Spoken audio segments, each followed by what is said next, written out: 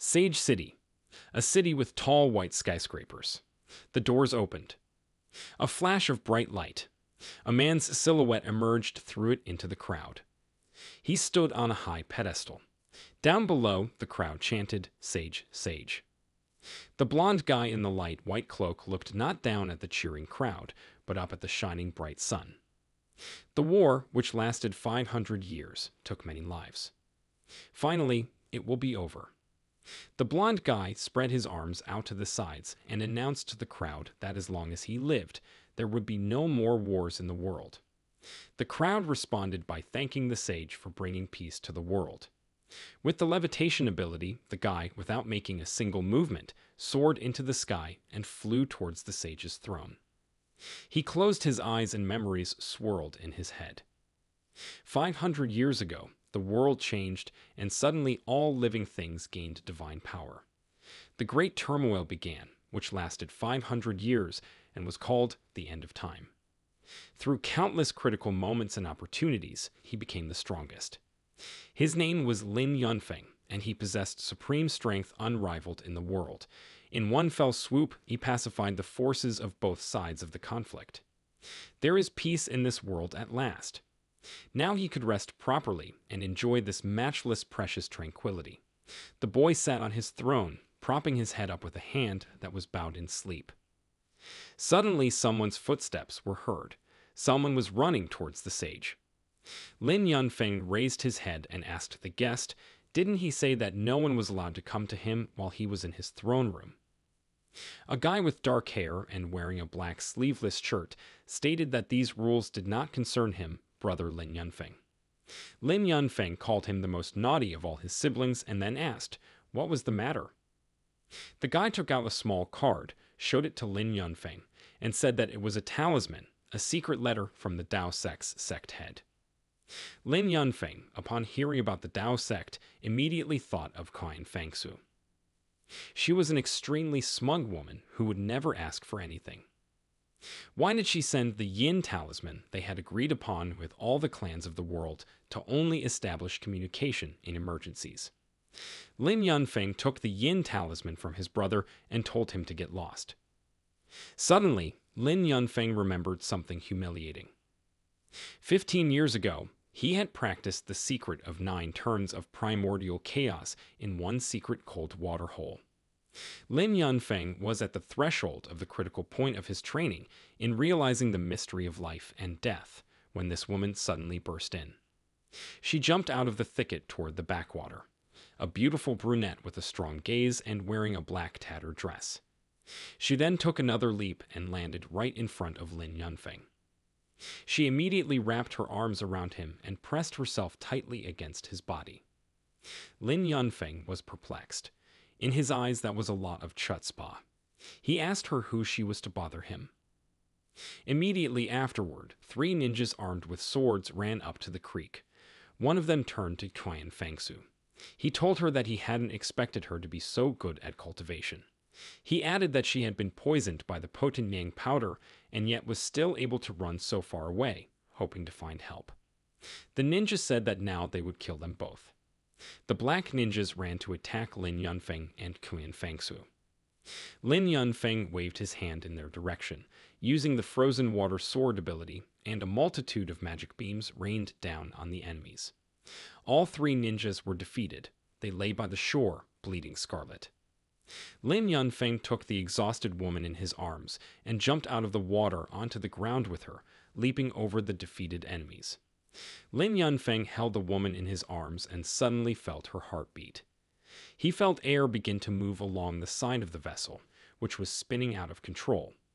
Lin Yunfeng put Qian Fangsu on the ground. She was unconscious. Lin Yunfeng sat down on the ground, crossed his legs under him, and began to meditate. He held his breath and concentrated. It was necessary to direct the air back to the source, controlling the air to bring the network of vessels into order. Lin Yunfeng was focused.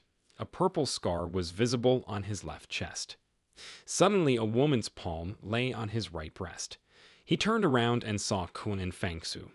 She had already started to hug him with both arms and looked Lin Yunfeng straight in the eyes. He was at a loss to guess what she was up to. He was in a bad way. He couldn't move, for one movement could undo all his efforts.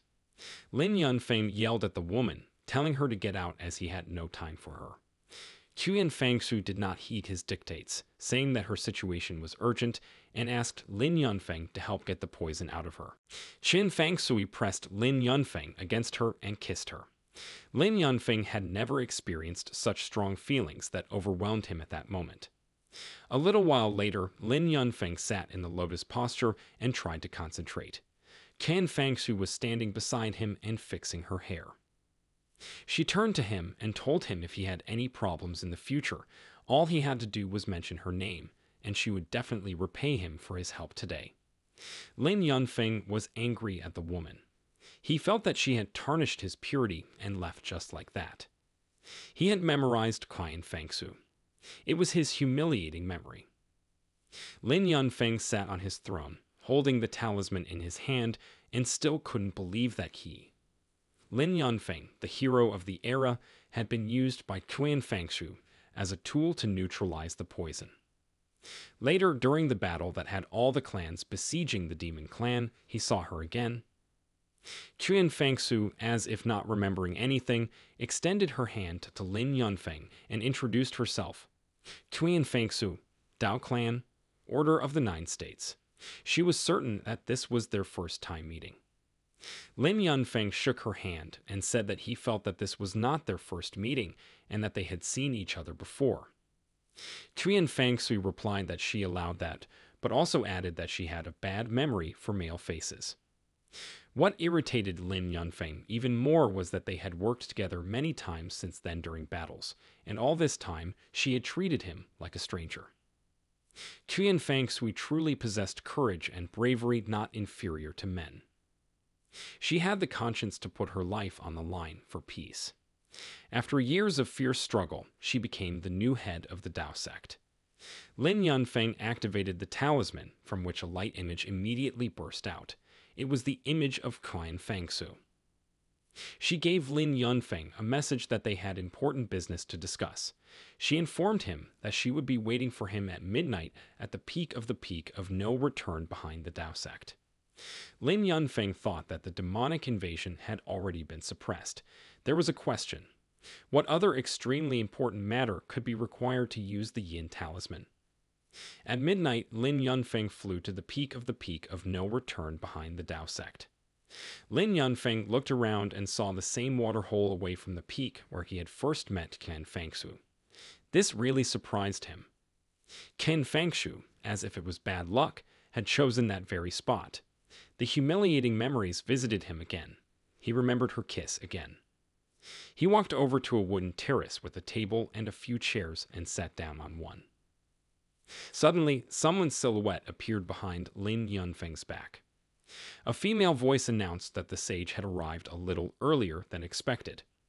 Lin Yunfeng turned around and saw Qian Fangsu wearing a long white dress on the doorstep. Qian Fangsu sat down at the table across from Lin Yunfeng. Using magic, she conjured up cups and a teapot for them, directed a stream of water from the backwater into the open kettle, boiled it, and poured the drink into the cup.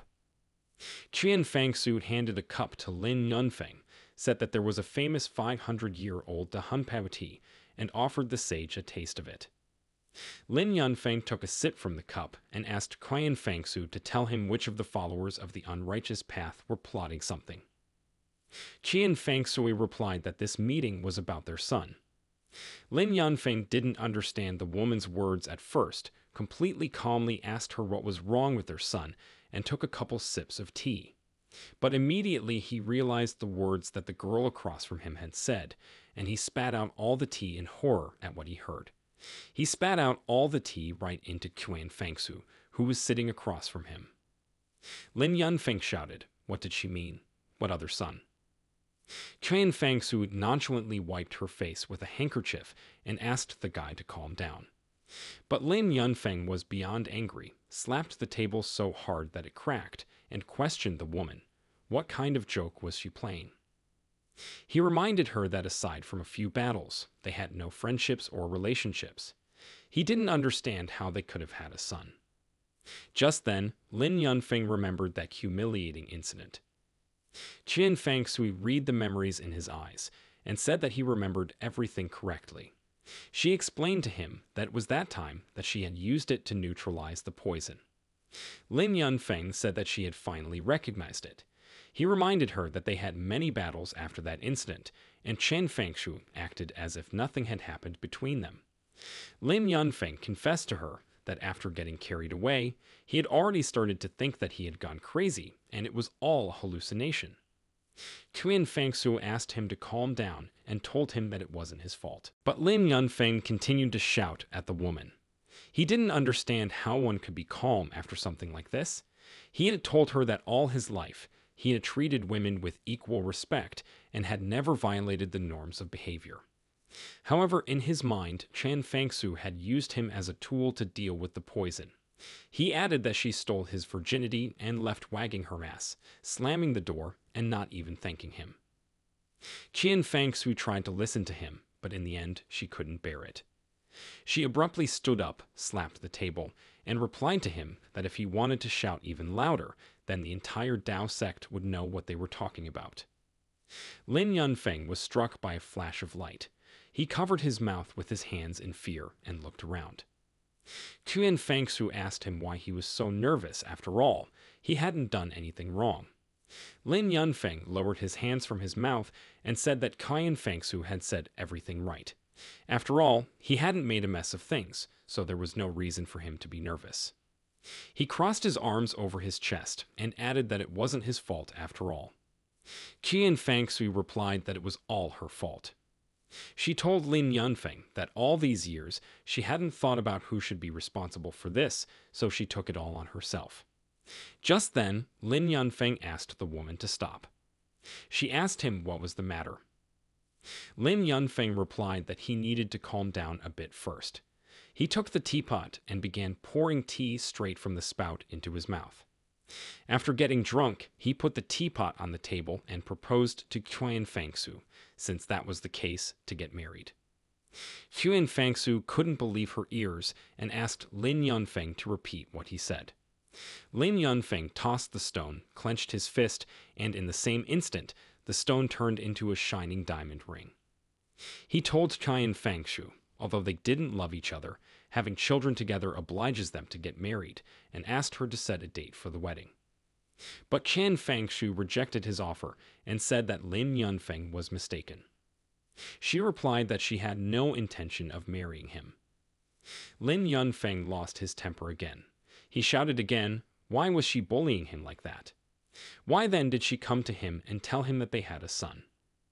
She was about to say something back to him, but then she got up from her chair, walked over to him, leaned in as if she wanted to say something in his ear. At this moment, Lin Yunfeng turned around and noticed that his lips were next to hers. He didn't understand what she wanted. After meeting each other's gaze, they turned away from each other, and Qian Fangshui left for her seat. After that, Lin Yunfeng stood up from the table, coughed, and said that he needed to think about it. He promised to give her an answer in a few days. He walked out from under the canopy, and at this moment, Qian Fangshu asked him to wait. Lin Yunfeng stopped and asked, what did she want to say?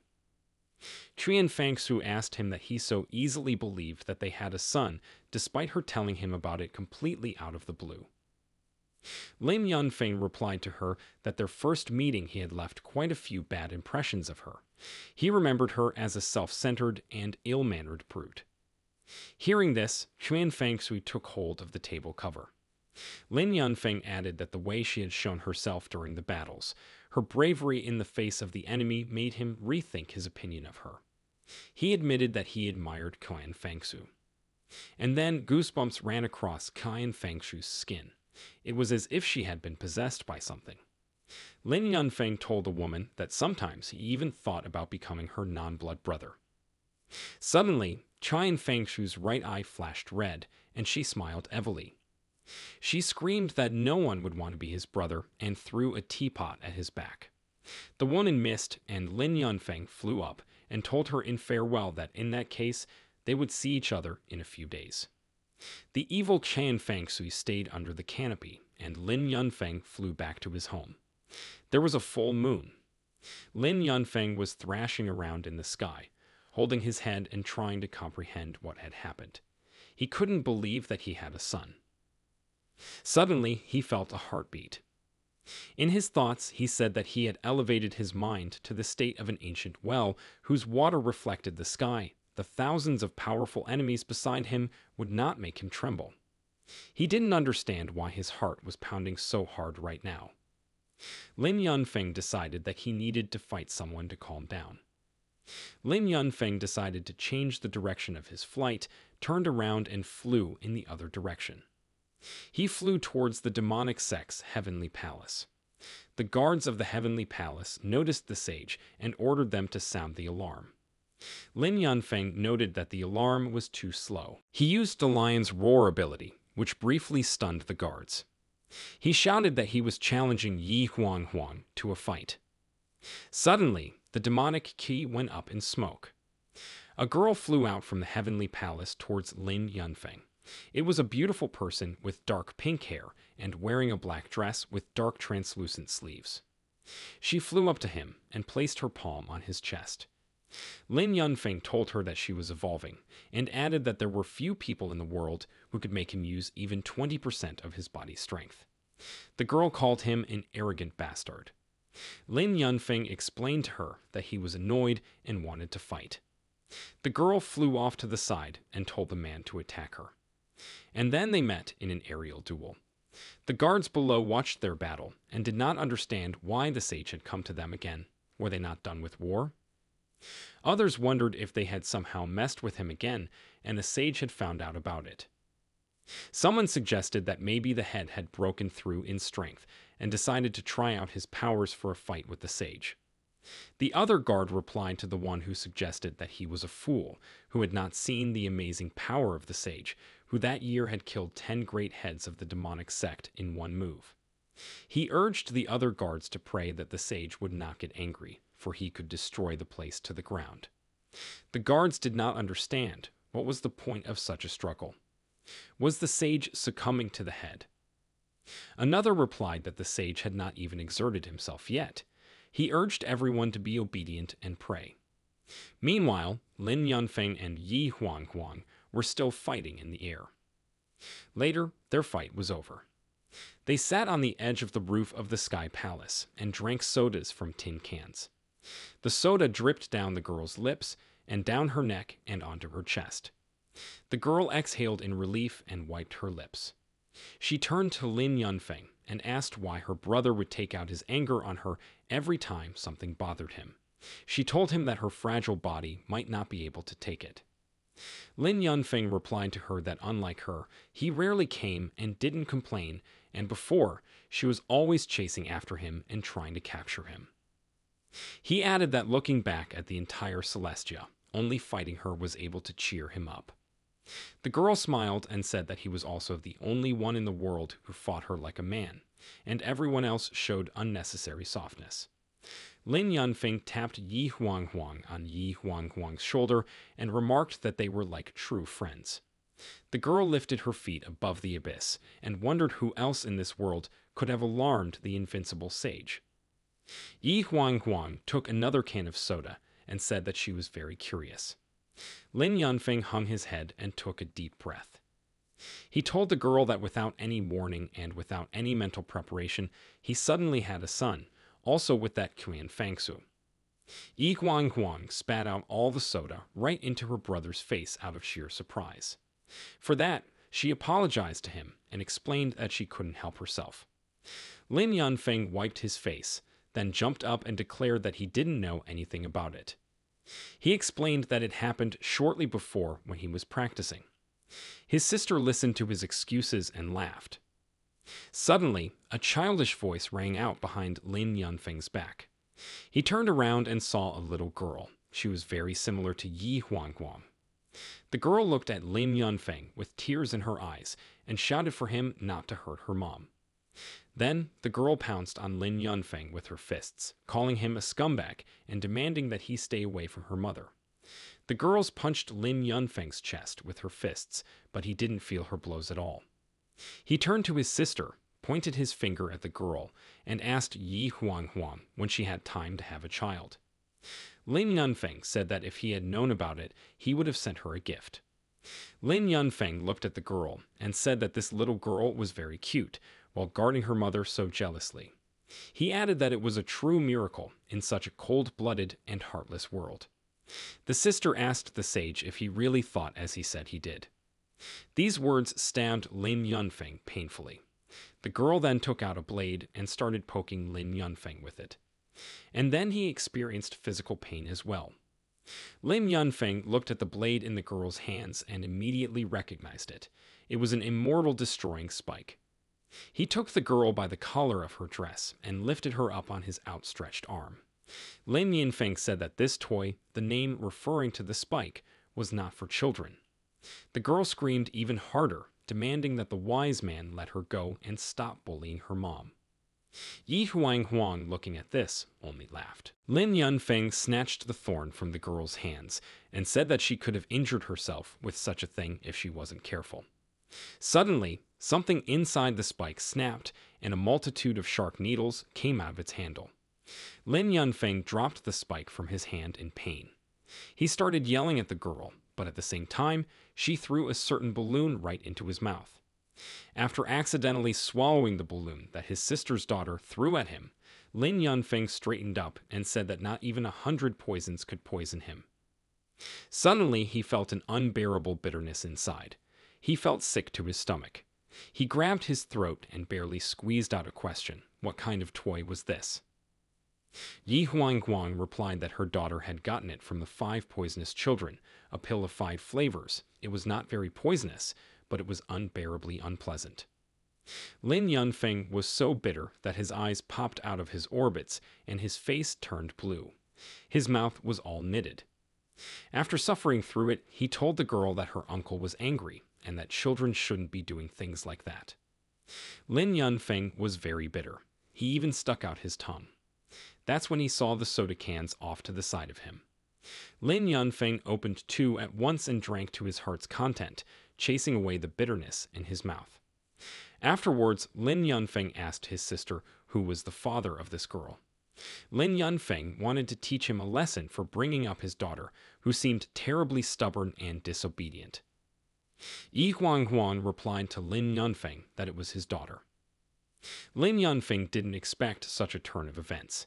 Being completely bewildered, he spat out the soda he had been drinking while he and his sister were talking and hit his sister's face again. Yi Huang wiped her face with her hand, then waved her hand and moved her daughter home with the power of telekinesis. She replied to her brother that she would explain it to him later. Lin Yunfeng was no longer sure that everything that had happened to him had actually happened. He suddenly decided that it was all his auditory hallucinations, which were caused by the fact that, as he explained to himself, he had not drunk soda, but Baltica 9. At this, Yi Huang suggested that he take a few more sips to cheer himself up. She handed him a can of a stronger drink, and Lin Yunfeng took it. He pulled on the key, and after the jar quietly whispered something inaudible, greedily began to gulp down its contents. 1 can was not enough. After 10 cans, Lin Yunfeng finished drinking and burped. He asked his sister again who was the girl's father. She answered him the same as before. Lin Yunfeng started shaking her as hard as he could and shouted that nothing had happened between them. He believed that she was lying to him. The girl replied to him that he had indeed forgotten everything. She began to tell him that over a decade ago, when she was still a heavenly palace saint, his newly formed divine power had gotten out of control. Lin Yunfeng had slaughtered many demonic sect masters and forced the demons who fought singly to unite against him. She remembered that these scoundrels used every dirty trick in the book. Wave after wave of intrigues, poisonings, sieges, battles of attrition. It was a war of attrition.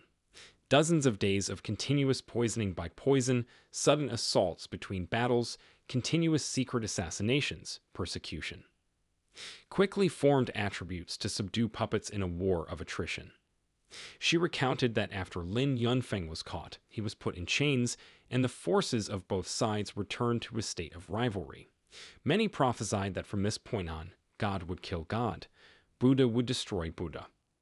Those crafty and cunning guys became even more ambitious and wanted to dominate the world, and so began the Great War. Lin Yunfeng asked her how was this possible. He recalled that he had been locked up in a hellish prison where he had almost thrown off his skates. The girl ran her finger over his nose and replied that fate had indeed favored him, which was why he had survived. He said she was the only one who dared to behave like that to him. She walked closely to Lin Yunfeng and asked him, so who made her a demoness? He gently pushed her away and asked her to keep the conversation closer to the case, as he had no time for this. And she continued the story. At that time, she was cultivating the White Maiden technique, the moon of the underworld. Lin Yunfeng told her that he knew that this was a unique technique of her demonic sect, capable of linking all the techniques of others with her own body, and it was even more powerful than the divine North Sea technique found in legends. Therefore, her sect had produced many great demons. Since she was also able to multiply the power of others, she became known as a great omnipotence technique. And the lust to possess this technique ruined her sect. The girl said that he had made a good point. She said that after the 5 ancient demons captured Lin Yunfeng, their plans changed and they joined forces to form a conspiracy against her. They were frantically trying to divide all of her magical power equally, and then in one fell swoop they would divide all of China. Lin Yunfeng was so angry at this story that he clutched the tin can in his hand. Then he with his power melted it in his hand, and afterwards turned it into a multicolored gem. He said that the ancient demons were cunning and duplicitous. They weaved intrigues, broke traditions, and strayed from the true path. They made him endure many humiliations. The longer Lin Yunfeng thought about them, the angrier he became. He wanted to kill them, so he asked where were they hiding. But the beautiful woman snuggled up to him again, embraced him, and told him not to be so hot. She told him that if he could see them now, he would not be so angry. Lin Yunfeng shifted his gaze to his interlocutor and asked, what happened to them? She told Lin Yunfeng that the 1,000-armed demon Buddha Y had been in seclusion for 10 days after Lin Yunfeng had destroyed all of his cultivation in one fell swoop. It was said that he had returned to the path of truth. He began to travel to the Holy Land to atone for the sins he had committed. Lin Yunfeng added that he thought that Guy was a Buddhist and clearly understood the Buddhist teachings. She asked how come he became a demon. Lin Yunfeng said that he couldn't kill him now that he was done with the bad deeds. An honorable demon of Yin Mountain, he ruled over thousands of demon kings of the underworld and considered himself the best in the world, but Lin Yunfeng killed 3,000 evil demons with a single strike of his sword of pure yang power. The Yin Mountain demon had been so scared to death that his mind had become clouded, and he was now being treated in the intensive care ward of a mental hospital. The girl told Lin Yunfeng that there were several others besides these 2. But he didn't want to happen anymore. He was agreeing that he had managed to forget about everything. Lin Yunfeng never thought that their lives would change so much. His interlocutor took the gem from his hand and said that Lin Yunfeng had become more and more terrifying ever since he entered the Taiyi realm, turning the jar into a rare 7-colored illusionary gem with his own hands. She said a lot of women would go crazy if he used it to pick up the fairer sex. Lin Yunfeng asked her not to change the topic and continue the story. Afterwards, the demons organized a scam together. They drugged her with the world's most powerful aphrodisiac, dispelling the scorching sun in an attempt to cloud her mind. But she did not submit so easily and escaped at the risk of her life. Her body was severely poisoned. She knew she couldn't live on the run for the rest of her life. She made a different decision then, knowing that her cultivation would be taken away from her anyway. She snuck into the dungeon where Lin Yunfeng was being held and used the portal to sneak into his cell. She used the soul-sealing technique on Lin Yunfeng and performed the act of coitus. Lin Yunfeng began to shake the girl violently again and asked why she chose him. After all, they and she were as incompatible as fire and water.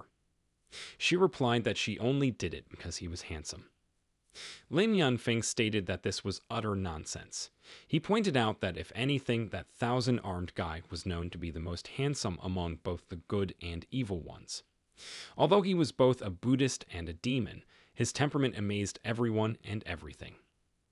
She asked him, "So what?" Lin Yunfeng demanded to tell him the truth. The girl laughed and said that he knew himself well after all. She replied that she had actually thought about it a lot too.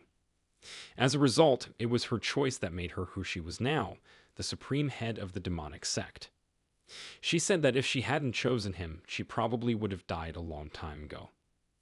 Lin Yunfeng admitted that she had indeed tricked him, but for all that, he really did treat her like a little sister. He accepted her truth. After that, Lin Yunfeng approached the girl, took her hand with one hand, turned it palm upwards, and took the illusory stone with the other. He then used his magic on the stone. Suddenly, a bright flash appeared for a moment, and after it, a wedding ring lay in Lin Yunfeng's palm. He presented her with a ring and asked them to marry. The girl took the ring and said that she would keep it as it was very beautiful, but she refused to marry Lin Yunfeng. Lin Yunfeng became angry again and asked her what was the matter. She replied that was the point. Lin Yunfeng was angered by such a response, saying that it was as if he and Qian Fangsu had colluded. Both of them just said no so easily. Yi Huang asked, what reason did Qian Fangsu use to reject him? Lin Yunfeng replied that Qian Fangsu was afraid that once the child was branded as the son of a sage, he would be isolated from others, and since the world was only stabilizing, its morals unstable, the child might become a target for enemies who harbored a grudge against Lin Yunfeng. Yi Huang replied that Qian Fangsu was right. Lin Yunfeng had to face many problems in the future. Although Lin Yunfeng was the most powerful person in the world, forcefully restoring order in the celestial realm, but there were still 3 immortals, 4 wisdoms, 5 clans, and 8 groups of great masters, and they were all in hiding. Many of them were eager to take the place of the invincible sage. The Rakshasas ruled in the west, and the Manas ruled in the south, and the Hanli ruled in the north. In the east across the ocean, there was a federation that called itself the Heavenly Kingdom. It controlled the neighboring countries of the Eastern Sea. They were all hungry for spiritual abundance. Yi Huang sat down and told Lin Yunfeng that he still had many battles to fight, and children would be his weakness. Lin Yunfeng asked her, but would it be safe here, where all the enemies, true path changers, and notorious demons were hiding? Yi Huang replied to Lin Yunfeng that he didn't have to worry about it, as she wasn't called Evil Doom for nothing. Even old men were afraid of her. Even Lin Yunfeng himself was getting a beating from her. Sitting down next to the girl, he decided to ask her about the girl. In his opinion, she was so cunning at such a young age. He wondered if her mother was worried about the girl's future. Yi Huang replied that she used to be a witch who devastated the world. She asked Lin Yunfeng, why didn't he worry about her? The boy wanted to answer the question, but she put her finger on his lips and prevented him from saying a word. The girl asked him to remember the ideals he had fought for in the beginning. Yi Huang called herself a vice who had never been interested in peace and harmony. But now, a different way of life didn't seem so bad to her. A dull pain entered Lin Yunfeng's heart. He clutched his chest. He stated that having children with 2 such women was too much for his heart. The girl laughed and said he should get used to it sooner rather than later. Lin Yunfeng, surprised by such words, asked Yi Huang why should he get used to this? She replied to him that Hu Kexen's fox had also borne him a daughter. Immediately, a look of horror froze on Lin Yunfeng's face and cold sweat poured down his entire body. He shouted, not believing what Yi Huang told him. After that, he immediately flew away. Yi Huang sat on the edge of the roof and looked at the trail of Lin Yunfeng flying away in the rook, and said to herself that it was getting more and more interesting. Meanwhile, knocked out and in a panic, Lin Yunfeng flew through space. He didn't believe what Yi Huang told him. He conceded that he had contacted the fox to establish a diplomatic alliance with Kunlun. He could remember absolutely nothing. Suddenly, he stopped in midair as he grasped the thread of the right memory in his head. 12 years ago, there was a period when China was competing for the Five Pearls. The great country of Rakshasa in the west was about to expand to the east. The first step was to send the fifth Prince Bai Yi to Kunlun, the land of all demons, which is the gateway to the southwest of China, in order to marry the great Emperor Rakshasa and the nine-tailed demoness Hu Kexen. Lin Yunfeng, as China's envoy, was entrusted to go to Kunlun alone. That day, he killed the fifth crown emperor with a single sword stroke. The world shuddered. Lin Yunfeng stood in the main hall of Dei with a bloody sword in his hand. The breathless body of the emperor was lying next to him. The emperor's counselor came running. Seeing his emperor dead, he shouted that this was the end. He couldn't believe that Lin Yunfeng could do such a thing. Suddenly, a silhouette appeared behind the curtains of the hall. A female voice was heard saying that Bai Yi, the fifth crown emperor of the great Rakshasa, had been pierced by Lin Yunfeng's sword. She didn't think that the great country of Rakshasa would envy them, a small country of demons, so she went along with the deal. She asked, what did China want them to do? Lin Yunfeng replied that the demon country had nothing to fear, he wasn't going to fight. He said that the Rakshasa had sent Bai Yi to demonstrate their power. They wouldn't go to war right now because of the messenger's death. There was clapping. Behind the curtains, women's hands slammed against each other. The female voice noted that Lin Yunfeng was not only excellent in martial arts, but also possessed wisdom and courage on top of that. Lin Yunfeng thanked the stranger for the compliment. A woman's voice from behind the curtains continued that the Rakshasa was unlikely to come to them with troops, but if they got angry, they would force her to submit to them. She asked what should she do in that case. Superficially, the Rakshasa is united, but in reality, there is infighting going on inside. They will not stand for war. Lin Yunfeng added that it would be better for them to stay away from this place. Lin Yunfeng's sword lit up with a blue color. He let go of the sword, and it flew and slammed into the emperor lying on the floor. The girl behind the curtains asked Lin Yunfeng how were they different from the Rakshasa. Through the translucent fabric, a female silhouette could be seen standing up and taking a few steps forward. And then a beautiful girl with waist-length white hair, with fox ears on her head, wearing a white dress and bare feet, came out from behind the curtains. She also had a little fluffy tail. Lin Yunfeng was stunned by her beauty. She came up to him and said that, after all, they were a small country sandwiched between large countries. To keep the peace, they had to bow, pay tribute, obey. She asked Yunfeng which of the above they were supposed to do for his country, or were they supposed to do everything for them at once. He replied to her that all they wanted from them was friendship. Such an answer surprised the girl. Lin Yunfeng told her that they wanted to help each other in trouble, to coexist peacefully, to be equal. After he said that, the girl laughed. Lin Yunfeng asked her, why is she laughing? Choking with laughter, she asked him to take his time, to let her catch her breath and comprehend his words. After a while, the girl exhaled and placed her hand on Lin Yunfeng's sword hilt. She told him she wanted to ask him for a suckling before he left. Suddenly, the fox girl flashed her eyes. A pink light reflected in Lin Yunfeng's pupils. Lin Yunfeng awakened from his memories soaring high in the sky under the full moon. He recalled that the next day, after the events described, he returned. However, what had happened all that time, he did not remember. He could not remember what had happened. He scratched his head and concluded that thinking, guessing, and reasoning were not his forte. He solved all questions by doing.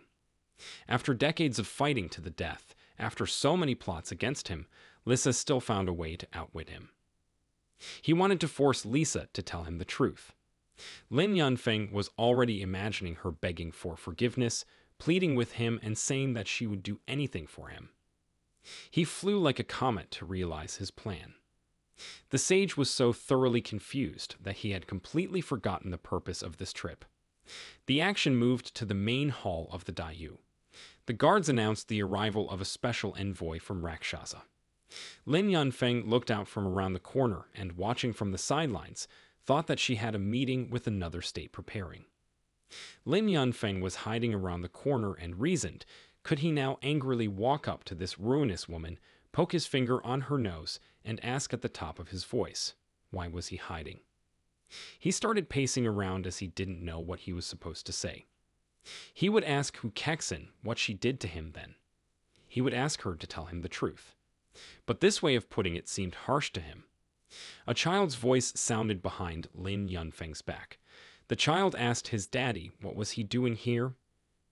Without turning around, he calmly replied that he was here to bother that seductive witch Hu Kexin. Dithy asked him again why he decided to bother his mom.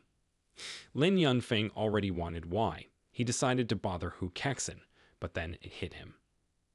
He turned around and saw a little girl with fox ears and tail, with pink hair and wearing the same pink dress.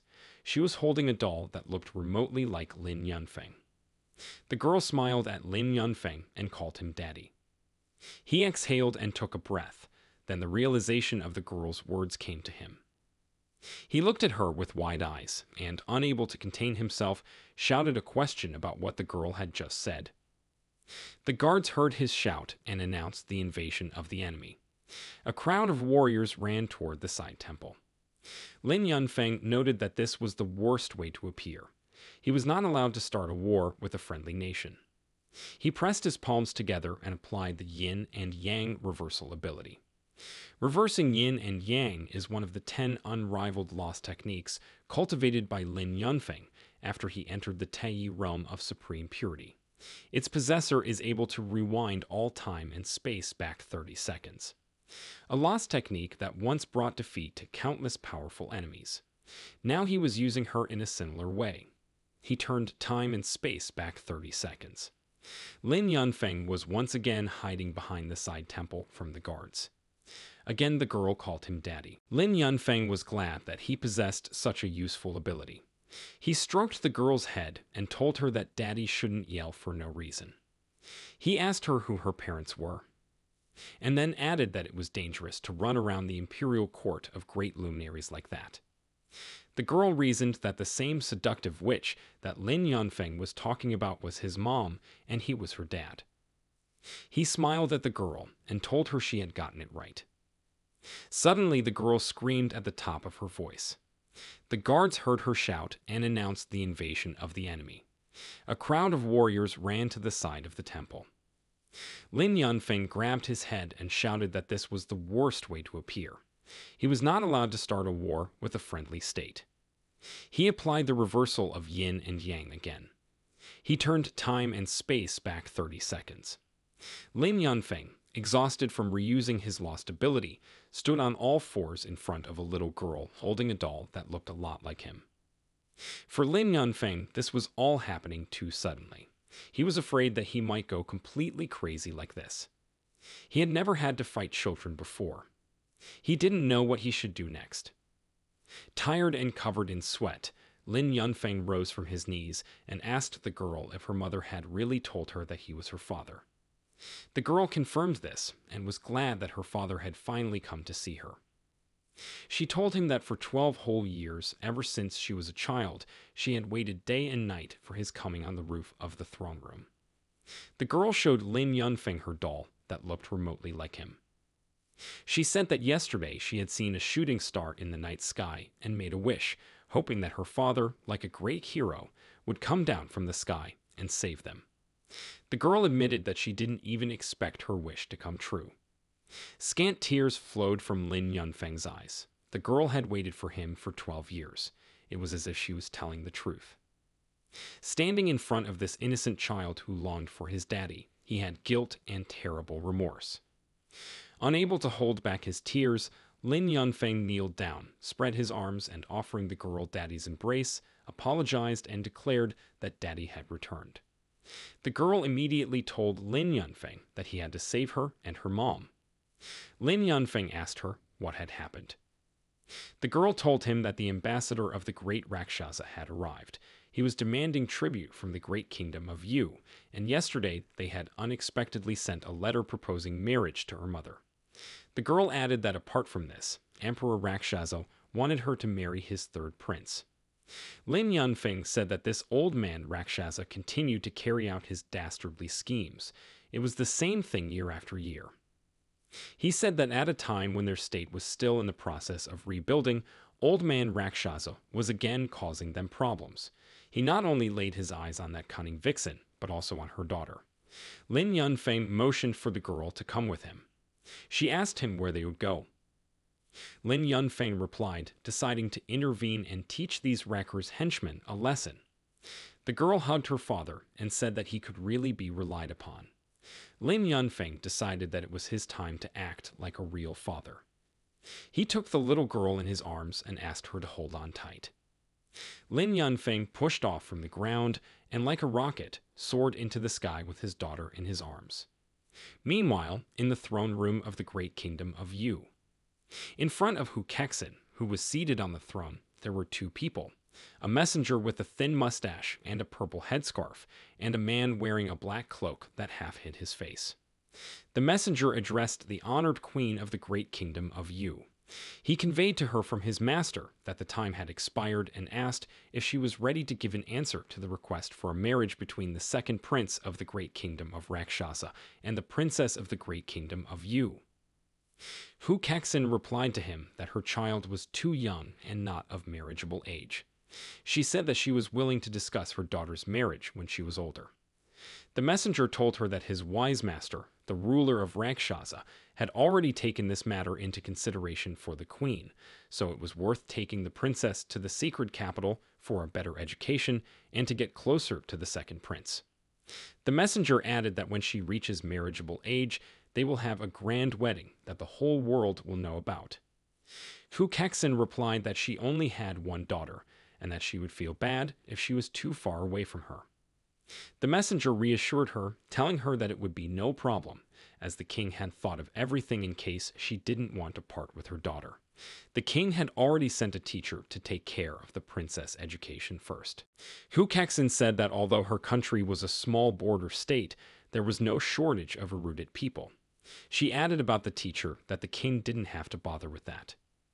The messenger asked her if there was anyone in her country who could compare with the famous teacher, as king had taken the trouble to prepare for the princess. And at that moment, the black cloak of the man who stood next to the messenger began to be covered with green tongues of flame. A large shadow of a demon with a sword in his hand fell from the man to the floor. Hu Kexin asked the envoy, who was it?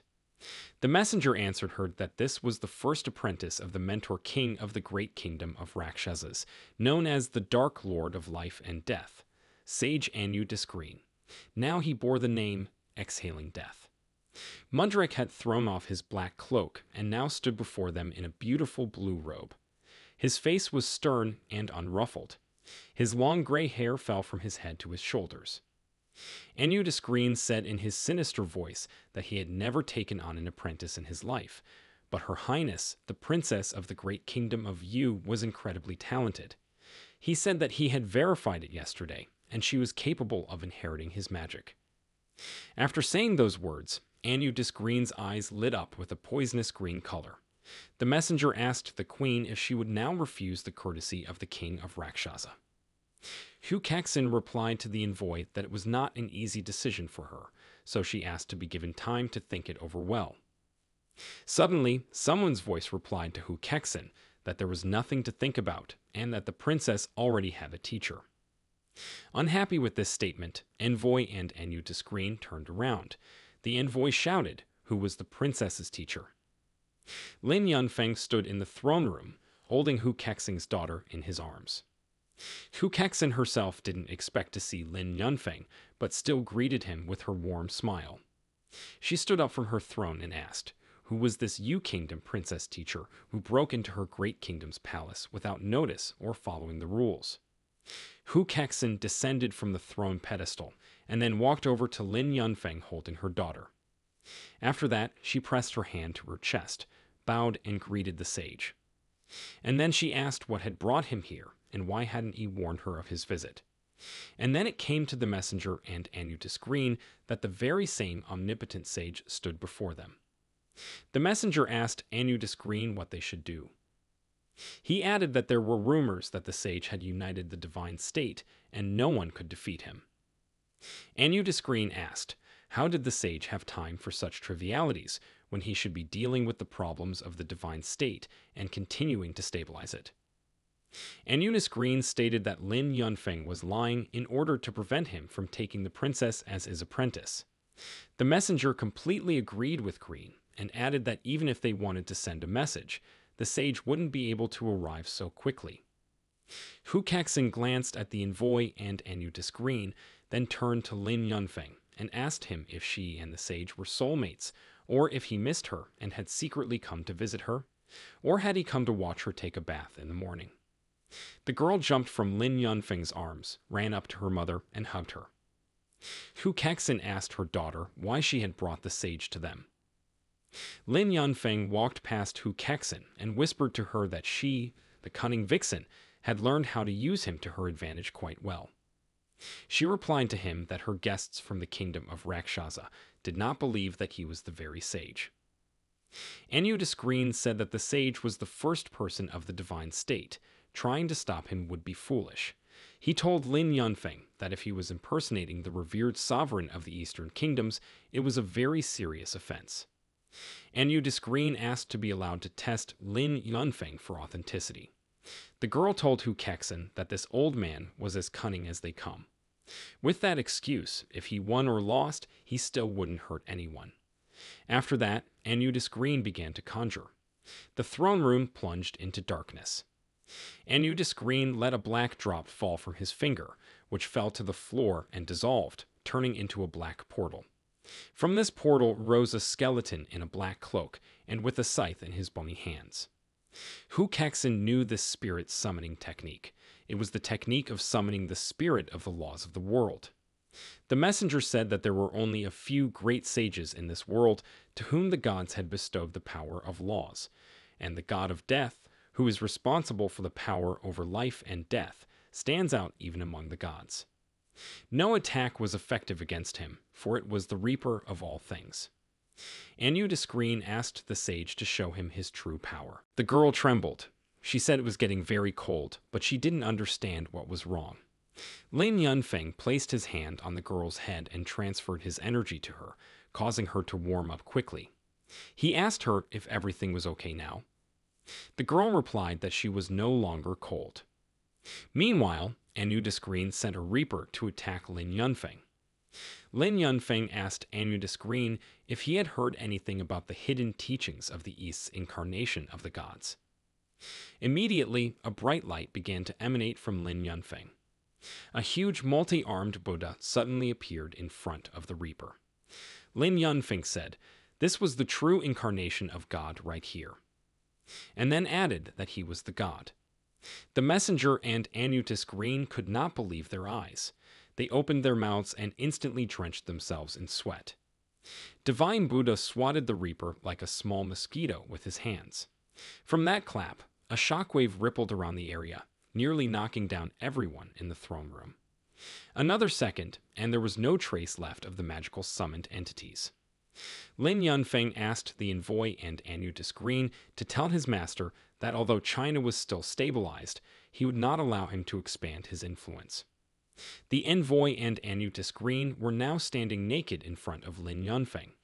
It appeared that the shockwave had ripped off all their clothes. They replied that they understood Lin Yunfeng. After that, Lin Yunfeng told them to scram, and once they returned, they would have to find out how their prince had been mutilated 12 years ago. Lin Yunfeng waved his hand, and the envoy and Anu Discreen flew out of the throne room. After that, Lin Yunfeng turned to Hu Kexin and his daughter and saw that their hair was standing on end after the shockwave. The little girl asked her mom if she had asked her dad to help them. Hu Kexin replied that she did not know. She did not understand how the sage could have known that a Rakshasa ambassador had suddenly arrived. Afterward, the girl began to jump joyfully and told her mother that it had come to her that she had found her father. She asked her mother, wasn't Lin Yunfeng really her father? Hu Kexin replied to her daughter that she was right. The little girl screamed with joy and gave her mom a high five. She was glad she had finally found her daddy. Afterward, she ran up to her mother and told her that her daddy was handsome, naive at that, but still pretty cool. The daughter asked how the mother met him. Lin Yunfeng asked, what were the mother and daughter whispering about? Hu Kexin stated that it was destiny, after which she stroked her daughter's head. Ta started to make like she understood what her mother meant, but really didn't understand a damn thing. Lin Yunfeng asked Hu Kexin and her daughter not to pretend like he wasn't here. He asked them what was wrong with them. Hu Kexin replied to him that she expected him to be more gentle with her.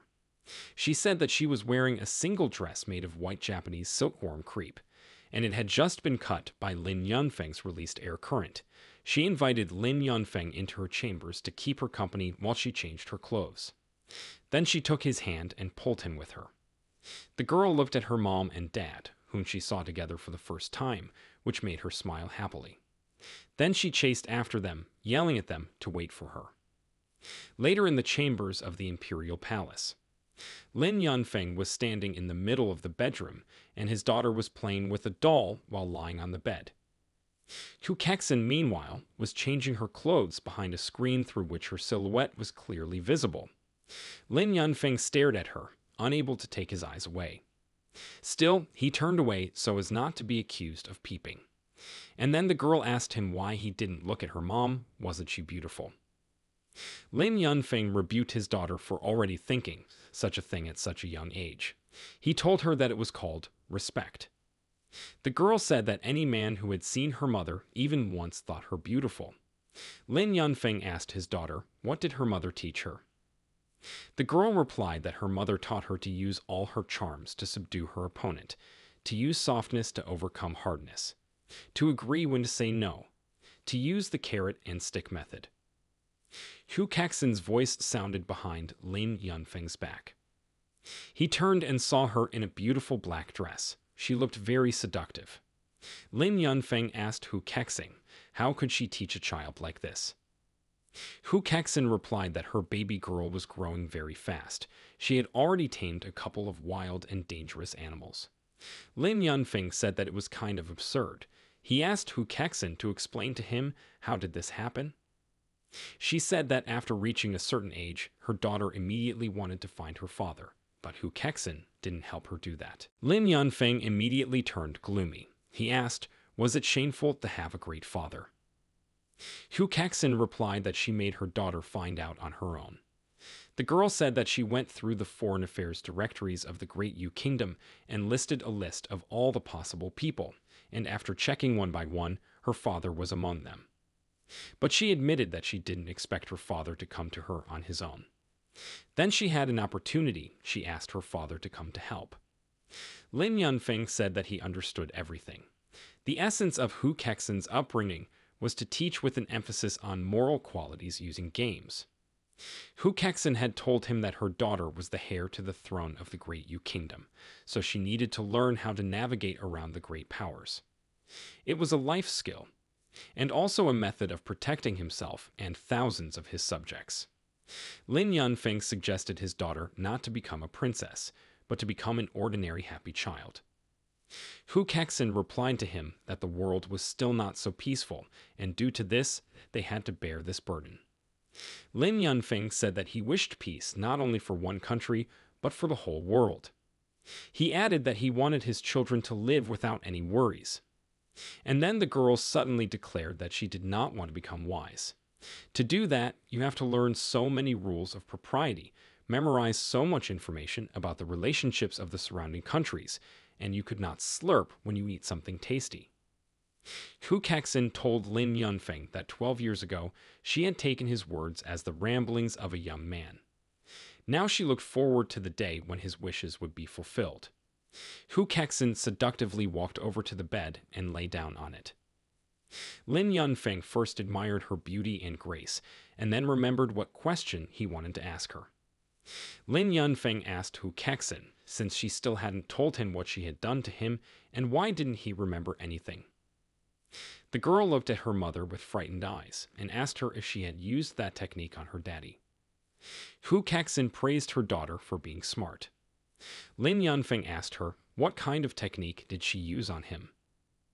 Hu Kexin said that her great Yu kingdom had been built over centuries not only by cunning, but also by a strong progeny, friendly feelings, and strength were of great importance. In second place were history and might. But basically, the kingdom was built by people who were talented, invincible, and exceptionally skilled in deception. They had comrades, families, or all sorts of things that bound them together. So if Hu Kexin didn't have the techniques to protect her family, she wouldn't have reached the current heights. The girl recounted how her mother told her that she was from a family of nine-tailed foxes. She had a charming face and an attractive body from birth. But the most important thing about a woman is her soul. It is a gift capable of enchanting all beings. It could only be used once in a lifetime. Those who were trapped could be manipulated at will. The girl asked her mother, more than a decade ago. Her father was still far from the best masters of the time, so why did she choose him? Lin Yunfeng supported his daughter's question. He too wanted to hear why Hu Kexin chose him. Hu Kexin replied that it was the only time that someone sincere and brave had been able to charm her herself. After saying that, she laughed softly. Lin Yunfeng heard the answer, first embarrassed, then exhaled and sat on the floor with helplessness. Then he thundered and declared that they women were all the same, too dangerous. Hu Kexin was outraged by this statement from Lin Yunfeng. She asked if all women were really the same. She questioned him, were there really others besides her and Yi Huanghuang? She asked him to tell them about it sooner. The girl got excited and said loudly that she wanted to hear her father's story too. Lin Yunfeng was stunned. He couldn't find the words to begin his story or even say anything to justify himself for a long time. An hour went by like that. Lin Yunfeng still managed to tell the family a little bit about his previous love affairs. When he finished his story, his daughter jumped up on the bed and said, since they had already both refused to marry her father, why don't mother and father get married first? Lin Yunfeng and Hu Kexin looked at each other cautiously, then shook their heads in sync and said that it was impossible for them to marry each other. The girl puffed up her cheeks of indignation and asked why. Lin Yunfeng replied that a marriage between the leaders of two states implied something more than a marriage between two people. The queen's marriage to him would be tantamount to joining the great kingdom of Yu to the divine state. The opposing forces in the great Yu kingdom would not allow this to happen, so there was a threat of civil war within the kingdom.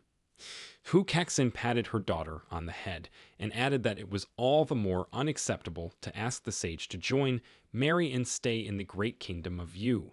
China was just stabilizing, and the sage was a stabilizing force. The two of them had no choice. The girl hung her head, frowned, and asked unhappily, is that why she had to stay without her father when it was obvious she had found him? After saying that, the girl jumped on the bed and screamed that she hated them both. Hu Kexin and Lin Yunfeng only looked at their child in a frightened manner. The girl ran away from the room in despair, leaving Lin Yunfeng and Hu Kexin alone in the bedroom. Lin Yunfeng wanted to stop her, shouting at his daughter to wait and not run away, but then Hu Kexin pulled him by the arm. Her face was unperturbed, still held a welcoming smile on her beautiful white face. She shook her head as if telling Lin Yunfeng that catching up with the girl was a futile endeavor. Lin Yunfeng didn't understand why she was doing all this. Hu Kexin, looking at him with her big pink eyes, replied that since her daughter was born into the royal family, she had to go through this. Hu Kexin said that it was like that for her, it was like that for her mother, and it would be like that for her daughter. She said she was more fortunate to have chosen a father for the child of her own free will. But Lin Yunfeng turned away from Hu Kexin and told her that a father should not stand aside in such a situation. He told Hu Kexin that he would think of something. Hu Kexin asked him to stay with her daughter before he left, for she was actually very happy about her father's return. Lin Yunfeng turned to Hu Kexin and asked her, how did she know that? Hu Kexin replied to him that when they foxes were happy, their tail would unconsciously start wagging to the sides. Lin Yunfeng looked at Hu Kexin's tails and noticed that they were waving to the sides. The girl, seeing that Lin Yunfeng had noticed this metamorphosis, became embarrassed herself, her cheeks immediately turning pink. In order not to show Lin Yunfeng her embarrassment, she began to cover her face with her velvet hands. Lin Yunfeng looked at her in surprise while asking Hu Kexin, was she happy? Hu Kexin replied that at this moment she was indeed, although a little bit, but she was still happy. Night has fallen. The street lights in the kingdom came on. In the palace, the lights in the rooms were turned on, making all the windows glow and illuminating the surroundings. The dark blue sky was dotted with bright burning stars, and a white full moon loomed among the sparse clouds. Hu Kexin's daughter was sitting on the roof of the palace, hugging her small knees with her arms, looking somewhere far away in the distance. Tears ran down her cheeks from her eyes. She realized that she was helpless in this situation and had no power to make her father and mother get married and live together. Suddenly, a stomping sound was heard behind her back. She turned around and saw Lin Yunfeng walking towards her on the tiles. The girl didn't want to talk to him, so she immediately turned her head aside as soon as Lin Yunfeng came over to her and sat down beside her. He looked at his daughter, trying to catch her gaze and start a conversation, but she didn't want to turn to him at all. Lin Yunfeng, sitting up, crawled closer to his daughter. She in turn immediately bounced away from him, while continuing to pretend as if she hadn't noticed him at all. Lin Yunfeng looked at his daughter. She was actively waving her little tails. This seemed like a very cute sight to Lin Yunfeng, and he smiled. He immediately recalled Hu Kexin's words telling him that when they foxes were happy, their tail would unconsciously start wagging to the sides. Lin Yunfeng decided to still start a conversation, and while still looking at his daughter with a smile, he apologized to her. The girl immediately turned to him, looked him in the eye, and asked him why he was apologizing. And after that, she added that adults had a lot of things they couldn't do anything about. She said that she was still a child, and so it was normal for her to not understand these adult things. The girl looked at her father with glittering eyes, as if expecting him to answer, while continuing to wag her ponytails. Lin Yunfeng thought that if it wasn't for the vixen's words about their tails, it would be difficult for him to understand his daughter's thoughts. Lin Yunfeng placed his hand on his daughter's head and began stroking the top of her head between her fluffy ears. The girl immediately exclaimed why he was the one to touch her head, since she still didn't know him well. She stated that he was her biological father, that's all. Lin Yunfeng wanted to comfort his daughter, to somehow cheer her up. Lin Yunfeng told his daughter that he wanted to give her a gift for their first meeting, so he asked what she wanted. The girl immediately changed in her face, rejoiced, and asked her father if she could really wish for anything. Lin Yunfeng replied that she could have wished for anything. Then the girl poked her finger into the night sky and said she wanted a star. At that moment, a comet flew across the sky far, far above their heads, leaving behind a trail of its long and sharp tail. Lin Yunfeng looked at the sky full of glowing white stars and replied that he would arrange everything. Lin Yunfeng rose to his feet, stroked his daughter's head once more, and said that in that case he would get 1 star for her, and after that they would go home. And suddenly the girl began to glow with a bright light, and then broke away from the roof with her feet and began to float in the air, flying higher and higher.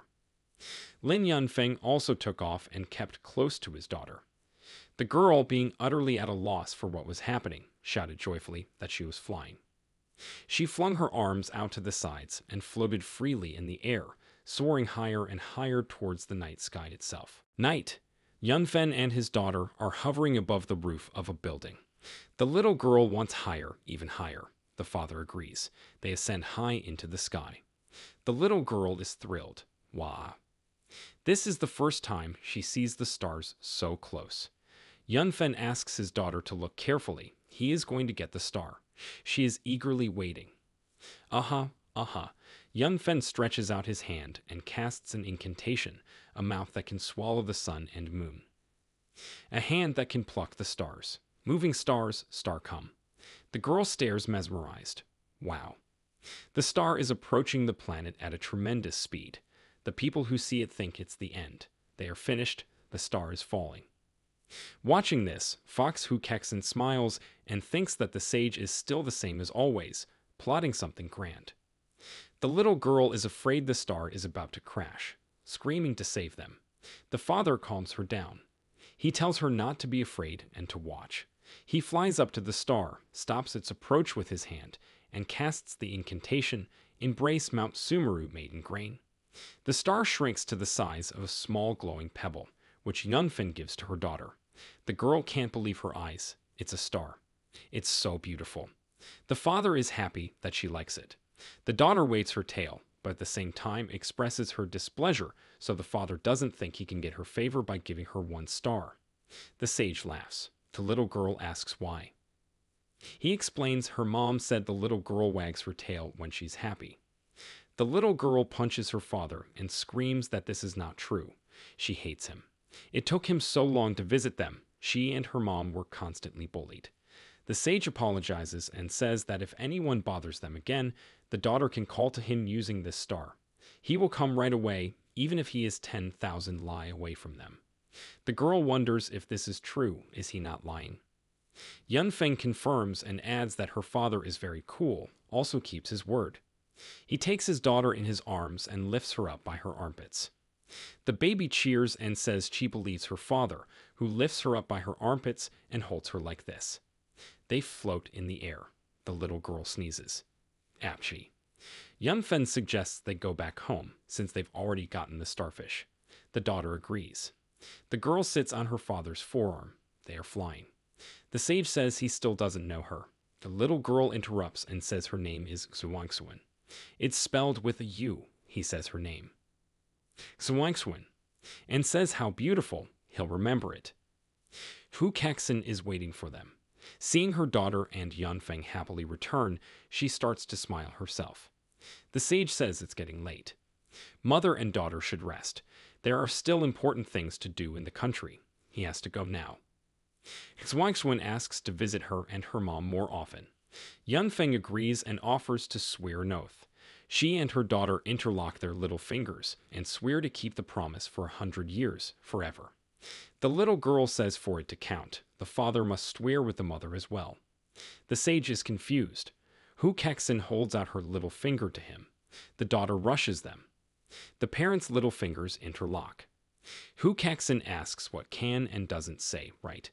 Yunfeng denies it must be said, otherwise how can it be called a vow? The daughter insists, say it, say it. The sage begins, they swear. The fox continues for 100 years, and they say with one voice, forever and ever to keep the promise. The sage rises into the air. He and his daughter wave goodbye, flying. Yunfeng is happy, smiling. He he he he he. He he he he he. A he he he. Suddenly. Ah. God. He doesn't know what's wrong with him. He thinks he's losing his mind. He panics and grabs his head. Why is his heart in turmoil again? Sage stops in horror and holds his hands to his face. Deep breath. Exhale.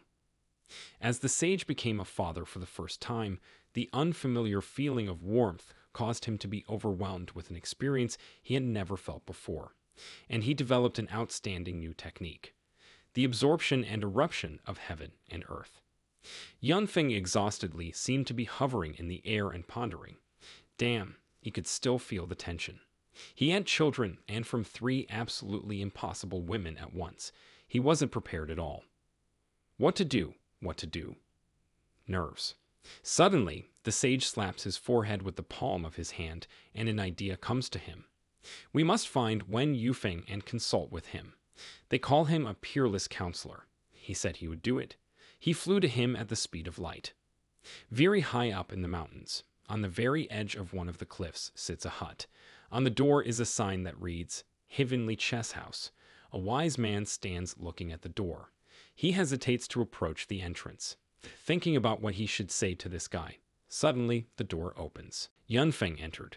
The peerless counselor asks the sage standing at the threshold, doesn't he usually just break in? What's wrong? Yunfeng is confused, not sure where to start. Then he hears the scrumptious food being prepared by the satisfied host. Wen invites the guest to come through and help himself. The sage sits down opposite, tastes the food, and tells the host that he seems to be the only one in the world who has thought of making a hot pot out of a Moor chessboard. Wen agrees. He has done all the calculations for China, and now he is in the realm of human calculus. This board is just for him to roast, drink, and play at his pleasure. Since ancient times, strategists have been able to work for their ideals, to work against the odds, to be resourceful and ingenious. But this guy raised the limits of the realm of strategy from the level of human schemes to the level of thorough astronomical calculations. The great art of calculus is the complete computation of the celestial mechanism.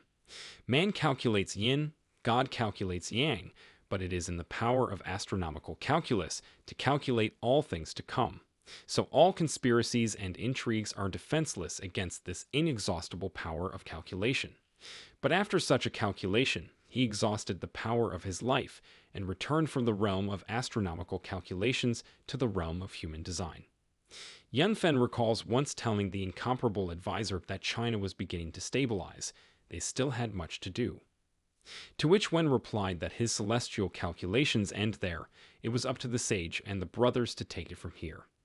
The peerless advisor found a hut and asked the sage to come and chat with him, business or no business. The host interrupts the guest's reminiscences with the question, why did he seek him out? And pours a drink. The wise man doesn't know what to say. It's silent. The incomparable counselor airborne passes the beverage-drinking pitcher and begins, Yunfeng has a friend who has a problem. The sage catches the pitcher and with a cry of relief agrees. Yes, yes, yes, yes, that's right. When continues, is he in love? And he suddenly has a child? The sage agrees again.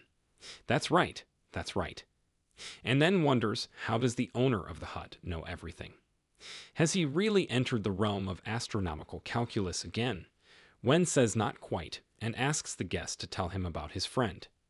Yunfeng exhales and tries to tell first about himself, then corrects himself and says that that one is his friend, was always too busy with work, and never socialized with the opposite sex. But nevertheless, he suddenly found out that he has children by several simply impossible women, and that friend doesn't know how he should proceed. Yunfen drinks a volley of his drink, puts the bowl on the table, and continues with a business-like look. That friend came to him for advice, but the wise man is also a bachelor. Therefore, how would he know? The incomparable counselor eats. With his mouth full, he says it looks like drama, even melodrama, magical realism, and asks the sage to keep telling. To which he replies, what's there to go on about? He can't help. Yunfen is visiting the incomparable counselor Wen. He goes on to tell him about his friend, who found out that he has children. Since the friend has asked the sage for help, he thinks he should do everything in his power. So he comes to the incomparable counselor and asks for some advice. The host puts down his chopsticks, stretches, and says sarcastically, "Oh, look, our sage is a truly compassionate man. It seems that the world is not destroyed and people's lives are not ruined, but he is worried." The guest grabs his host by the pecs with one hand in a rage, pushes him against the wall, and breaks down into a scream. Wen must take into account, Yunfeng does not spare his life for his brothers, and if something happened to the peerless counselor, he would be just as worried. Wen calmly replies with a smile. Yes, yes, yes, yes, he perfectly represents the kindness and helpfulness of the sage. He asks to be released and says that his weak body can't take such a thing. Yunfeng calms down and agrees with his master. They sit down on the mats by the table. It's good that Wen realizes this. The sage impatiently asks him to hurry up and give some advice, so he can come back and share them. Wen begins to speak.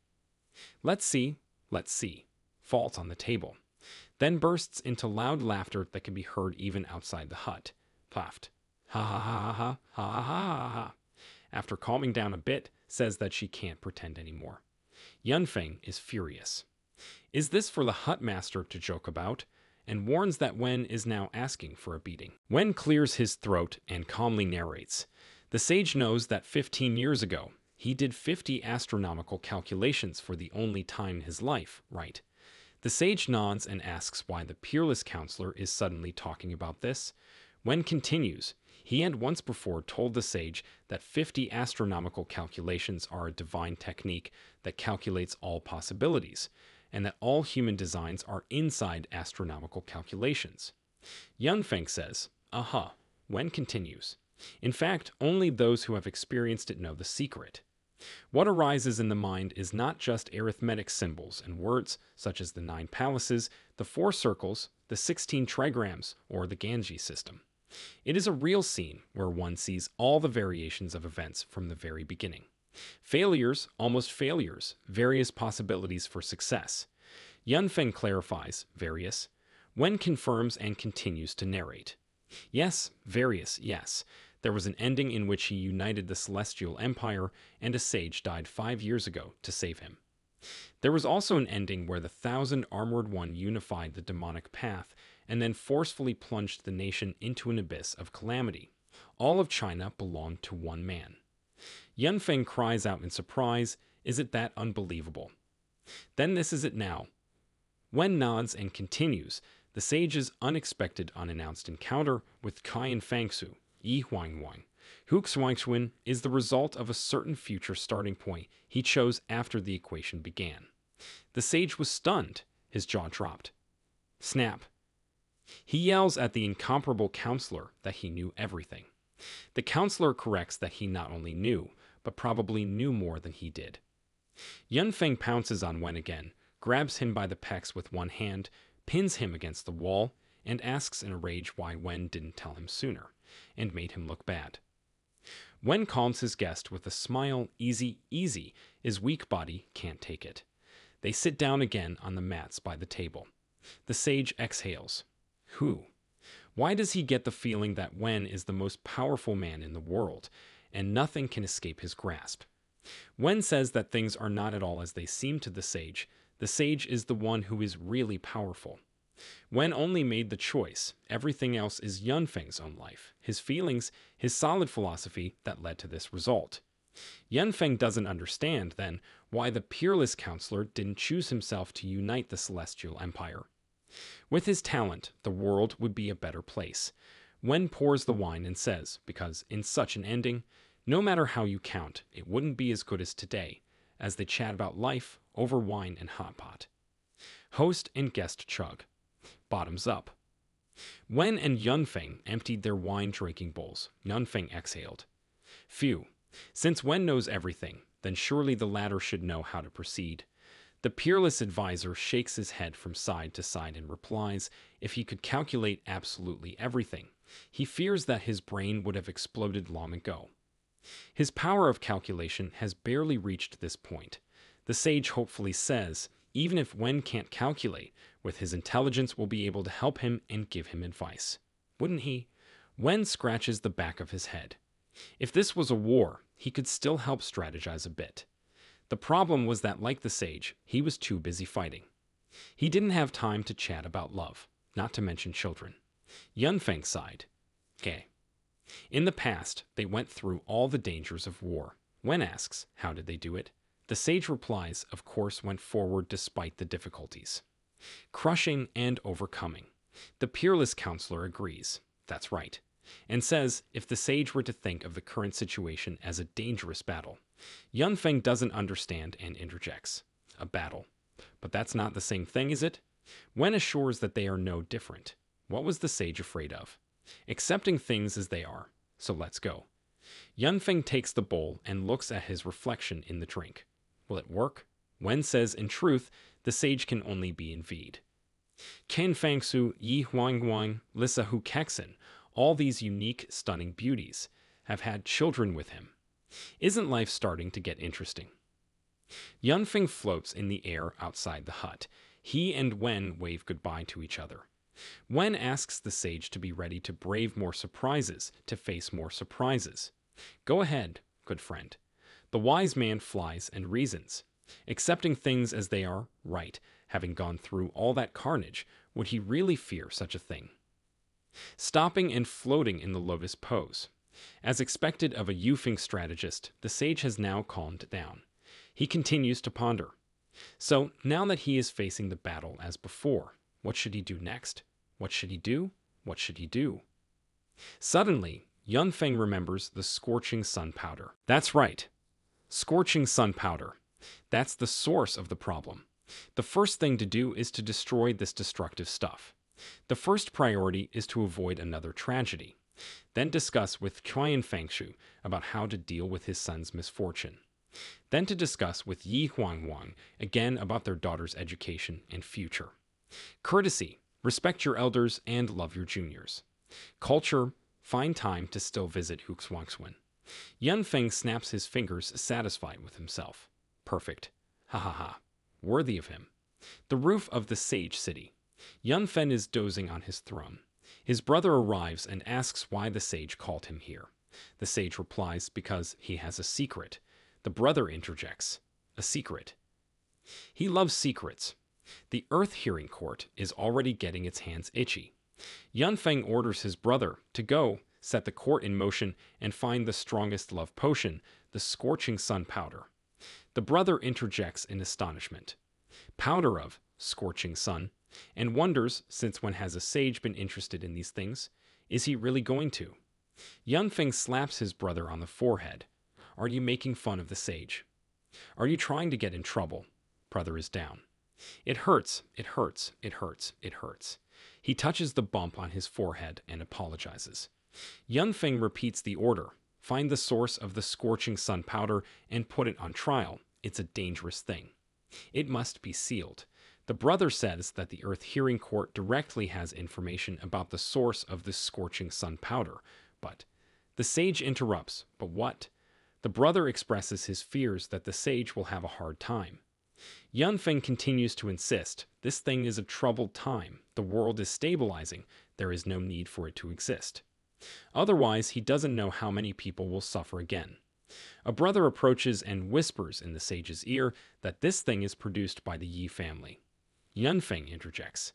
Yi, the Yi family? What is the Yi family? The brother raises his index finger up and explains in a businesslike manner. Does the sage not realize what other Yi family? An old acquaintance of the sage who graciously sheltered him, a benefactor who gave him food. The one who is called the first wise merchant in the Celestial Empire is Yi Tingyu, the one who leads the first trade group in the Celestial Empire from that Yi family. Yunfeng remembered. Yi Tingyu. In a rage, she shouts that it's impossible. With her temper, how could she do such a thing? Brother continues, the information from the Earth Hearing Court is not a groundless rumor. It is repeatedly confirmed. Yunfeng is not holding his legs, crouched on the throne. Brother clarifies. So, what will the sage do about it? Yunfen orders, stands down to think it over again. The brother flies off. Yunfeng reasoned. Yi Tingyu, head of the #1 trade group in the Middle Kingdom, plus an old acquaintance. It seems that he will still have to go to Jinling by himself. Going from the general to the specific, it's better if he can handle it quietly, considering his relationship with her. The sage flies to Jinling City, the business center of all of China. The Yi Yunfeng family head office building scans the skyscraper using the upper limit of the omniscient eye, the absolute vision of the celestial eyes without omission. The building has a hemispherical magic barrier of the 6th level and consists of 5 equal parts. One above the other, they increase in aura ki. Underneath the ground is a large magic circle that can kill an immortal. Also in the building are 5 supreme masters. Looking at the aura spreading, they should be the level of the top 20 masters in the world. Yunfeng reasoned that the material resources required to provide all of these barriers could not even be counted daily. 20 great masters, each of them incredibly hard to find, worthy of the first great trading group in the Celestial Empire, the Yi family, the #1 merchant family in the world. Yi Tingyu, this girl, is unyielding, stubborn. This trip is for his personal purposes. He's going over the options in his mind. If he came here officially as a sage, it would be inappropriate to interfere in the vast underground industry. He would be made a laughingstock. Pass. He owes her a great debt of gratitude, and also can't use force, like he did against that Rakshasa in the great kingdom of Southeast. Pass. Exhales and decides to go in quietly after all. Better to keep a low profile, she won't refuse him. Before entering the skyscraper, Yunfeng decides to observe the situation at the entrance first. He sees a girl handing something to the ambo standing at the entrance. An employee card? The guard scans the girl's gaze through her card. BEEP, then tells the girl to pass. It's the latest in personal identification technology. where a person's body's genetic information is encoded on the card and subjected to a sky eye scan. Even the most superior disguise techniques can only change appearance, but they can never replicate the genetic information of an object. A nearly perfect identification system. However, there are a few people in the world who can get through it, and Sage is one of those exceptions. Smirk. Sage recalls that there was quite a bit of infiltration and espionage in those years. His hands are already itching. He clenches his hand into a fist. Yunfeng is hiding in an alleyway. A girl walks by with a skyscraper entry card attached to a rope around her neck. He renders her unconscious, picks her up and carries her to the side. Pardon me. He's about to borrow the girl's identity. He touches his finger to her forehead. The ultimate transformation technique. The appearance of all living things. The guise of all living beings copies all of the target's genetic information. A superior disguise technique can only be achieved in the Tei Jade Purity realm. Yunfeng reincarnated and noticed that this body had some endocrine disruptions as well as a weak spleen and stomach. He decided to help the girl cure the cause of this slight ailment. Okay, now, the sage casts an invisibility spell, a Vajra magic circle, and a time delay spell on the girl. That way she'll be perfectly safe. Yunfeng, in the guise of a girl with a card in her hand, stands at the entrance opposite the ambo. The guard asks for an ID card. The girl smiles and hands over her ID card. The guard scans the sage in the guise of a girl through her card with his gaze. Heaven's Eye. Radiation checks for matches. Yunfeng, in the guise of a girl, tries to enter the skyscraper. After the security guard scans him with his gaze through the card of the girl, the wise man has reincarnated as and confirms that the radiation check for matches has been passed. The ambal gives the card back and says, "Come in." The girl thanks and enters the building. That's it. Level 1 passed. Yunfeng, in the guise of a girl, sees a bald guy sitting near the elevator. Puffed. Turns away. What the heck? Isn't that Mr. Mandatory Abstinence? Practicing the Dharma of the Golden Bodhisattva, he lost his way, couldn't control his desires, and became despised by the world. Just a simple and foolish monk, but was able to acquire the unique astral energy of the Vajra King, which is a paired cultivation of the Devil's Path and Buddhism. It is immobile like a mountain, passively activated, invulnerable, and indestructible to any forces. The sage couldn't even destroy it, only subdued it somewhat, and they ended up becoming brothers. Yunfeng reflects that it had been a long time since they had seen the monk. Who would have thought that he was here watching the entrance? What kind of tricks did Yi Tingyu use? This guy is pretty thick-skinned. It would probably get an easy pass. A sage in the guise of a girl walks towards the elevator.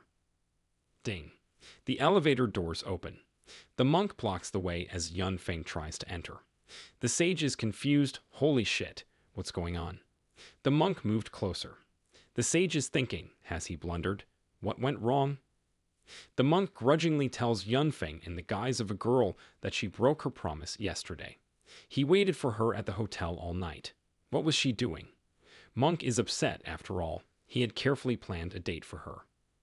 Yunfeng pondered. They're lovers? That's too much of a coincidence, no. This body is straight up arousing Mr. Obligatory Abstinence, plus this contrasting appearance of his on the contrary attracts girls. A monk catches the hand of a sage in the guise of a girl and tries to kiss it and asks how the girl is going to repay him for his feelings and misguided expectations. The girl pushes the monk's head away with the words that she will go and insists that the monk let her go. The monk clutches tighter in the arms of the sage in the guise of the girl, doesn't stop trying to kiss her, and says he won't let her go until she tells him the reason. Won't let go until she screams at the top of her voice. Yunfeng, in the guise of a girl, turns away, trying to get out of the monk's embrace. It's a good thing he knows how to deal with this guy, otherwise he'd be in serious trouble. The sage in the guise of a girl gives the monk a hard slap and then throws a question at him. Approaching and poking the monk in the forehead with her finger. Why does the monk ask her? Can't he figure it out by himself? The monk falls to his knees in front of the girl and apologizes, saying he was wrong and will think about it. The sage gets into character and says if the monk doesn't think carefully, he won't look for her. and says he's going to work. Swinging, turns around, himph, tink, and steps into the elevator. Doors close. Yunfeng exhales. That was close. The elevator rides upstairs. 11th floor, 20th floor. Think. The doors open. He gets out. Looks around in bewilderment. Every 20 floors, the elevator changes to prevent infiltration on the top floor. Well thought out, truly family style for the E family. Who could be the doorman on this floor? Near the elevator, an old man with his eyes closed sits in a chair. Yunfeng, in the guise of a girl, is looking at him. The old man opened his eyes. This is not good. This is the wise accountant Wu Yinxing. This man is remarkably gifted. He does not forget what he has seen. He was the best strategist of the Dongfeng house, but was defeated by Wen Yufeng's divine astronomical calculation technique. After defeating the Dongfeng house, he also lost his job. Yunfeng didn't expect it, that he was also hiding here. The old man gestures with his hand to the wise man in the guise of a girl who is staring at him. The girl hesitates and gestures me. Lanxing nods. The sage in the guise of a girl approaches. When asked who is she, he recalls what is written on the ID card and calls out the name Zhao Minghui. The old man says, asking who she really is. The girl smiles and covers her mouth with her hand, asking if Mr. Wu is joking. She just goes up to work. Wu Yinxing doesn't believe it and says there are 2,316 people working in this building. From the chairman and general manager to the floor-sweeping aunts and janitors, he knows everyone's name, gender, position, and usual daily tasks. The old man explains that Zhou Minghui is the secretary of the administrative department on the 5th floor, recently promoted. She assumed her position 187 days ago, and her current tasks don't overlap with any business areas above the 20th floor. Yunfeng, in the guise of a girl, tries to get out of the situation and says that it was her supervisor who warned this morning. Yinxing wonders what her supervisor's name is. The girl looks flustered. It's Hey. The sage is confused. What to do, what to do. Someone who can lie in front of this old man hasn't been born yet. That's right. After Yunfeng, in the guise of a girl, fails to trick the wise accountant Wu Yinxing into getting into the elevator, he casts a spell. The technique of reversing yin and yang. The definition of all things yin-yang. The old man looks around in surprise. Everyone has suddenly become completely still. This spell allows you to control the flow of time and the space around you. A unique technique of a sage. Yinxing asks the girl standing in front of him, is this really a sage? The sage exhales and confirms. The old man greets him and says that this time he has come undercover on an unofficial visit and without a declaration of war. He asks if Yunfeng is looking for the head of the Yi family to discuss some important personal matters. The sage agrees. You smart people are convenient to deal with, and asks Yinxing to assist him. The old man smiles. Convenient, he now works for the Yi family and is looking for shelter. He knows that the sage and the Yi family have a close relationship. Personal matters can further strengthen this close relationship. The old man says that he will push the boat upstream, and of course he will do the courtesy. Yunfeng, who is still also in the guise of a girl, says that the old fox will succeed anywhere, worthy of a wise strategist, and would be foolish not to take a chance. Yinxing bows slightly, covering one hand with the fist of the other. The world is stabilizing, and the world doesn't need old junk like him doing intrigue and strife. The world needs new talents. He goes on to say that he's out of work and has offended too many people, so it's hard for him to find a place to settle down. And the old man hopes that His Holiness understands this. Yunfeng says he understands and asks if he can go up in that case. Yinxing says he has no problem with that, only there are 3 people up there. There's no problem with 2. He'll tell him how to deal with them. But there is one more, an old acquaintance of the sage. He has to deal with him on his own.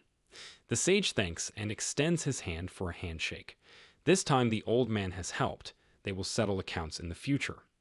Yinxing shakes his hand in return with the hope that His Holiness will take care of it. Yunfeng confirms, it's a deal. Both of them smile and in one voice say hee. 80th floor. Ding. The elevator doors open. Yunfeng, in the guise of a girl, hesitantly first looks out, then steps out, sees a guy standing with his back to him, a glowing sword hovering behind him. It's an all too familiar silhouette. The sage has a bad feeling about it. The guy asks him, since the unrivaled sage came here, why resort to such tricks? Yunfeng recognized him. Damn it. The first sword master, the crazy swordsman, is Yu Wenfeng. The sage keeps trying to outsmart Wenfeng and says that he's mistaken, that she's just an employee of the company. She's here to deliver a progress report.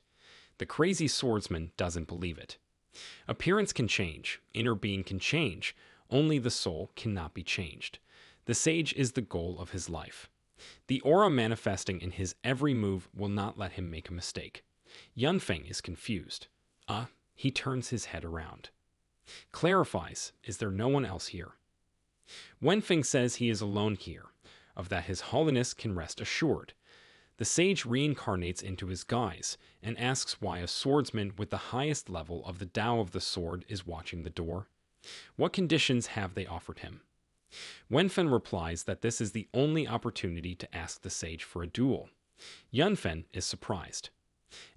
Wenfeng could have found him to practice his swordsmanship, but why did he choose this place? Wenfeng replied that China is just stabilizing. There is very little chance of drawing the sage's attention to the challenge. One person told him to come here and wait. The opportunity itself will appear. The sage clarifies that this was that very person's intention, wasn't it? Wenfeng is unrivaled among men. The sage, on the other hand, has founded an unprecedented kingdom. It would not be an exaggeration to call it the realm of demigods. The swordsman is delighted by this. Yunfeng says that if the swordsman heard someone else, it would be embarrassing. Wenfeng asks His Holiness to cross blades with him. The sage agrees and tells him to approach. Wenfeng takes his sword, pulls it from its sheath. The greatest way of the sword, the return of the sword. Attacks.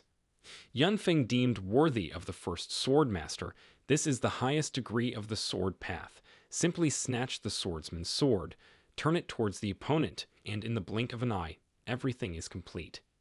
If the sage were an ordinary man, he would not have had time to react and would already be dead.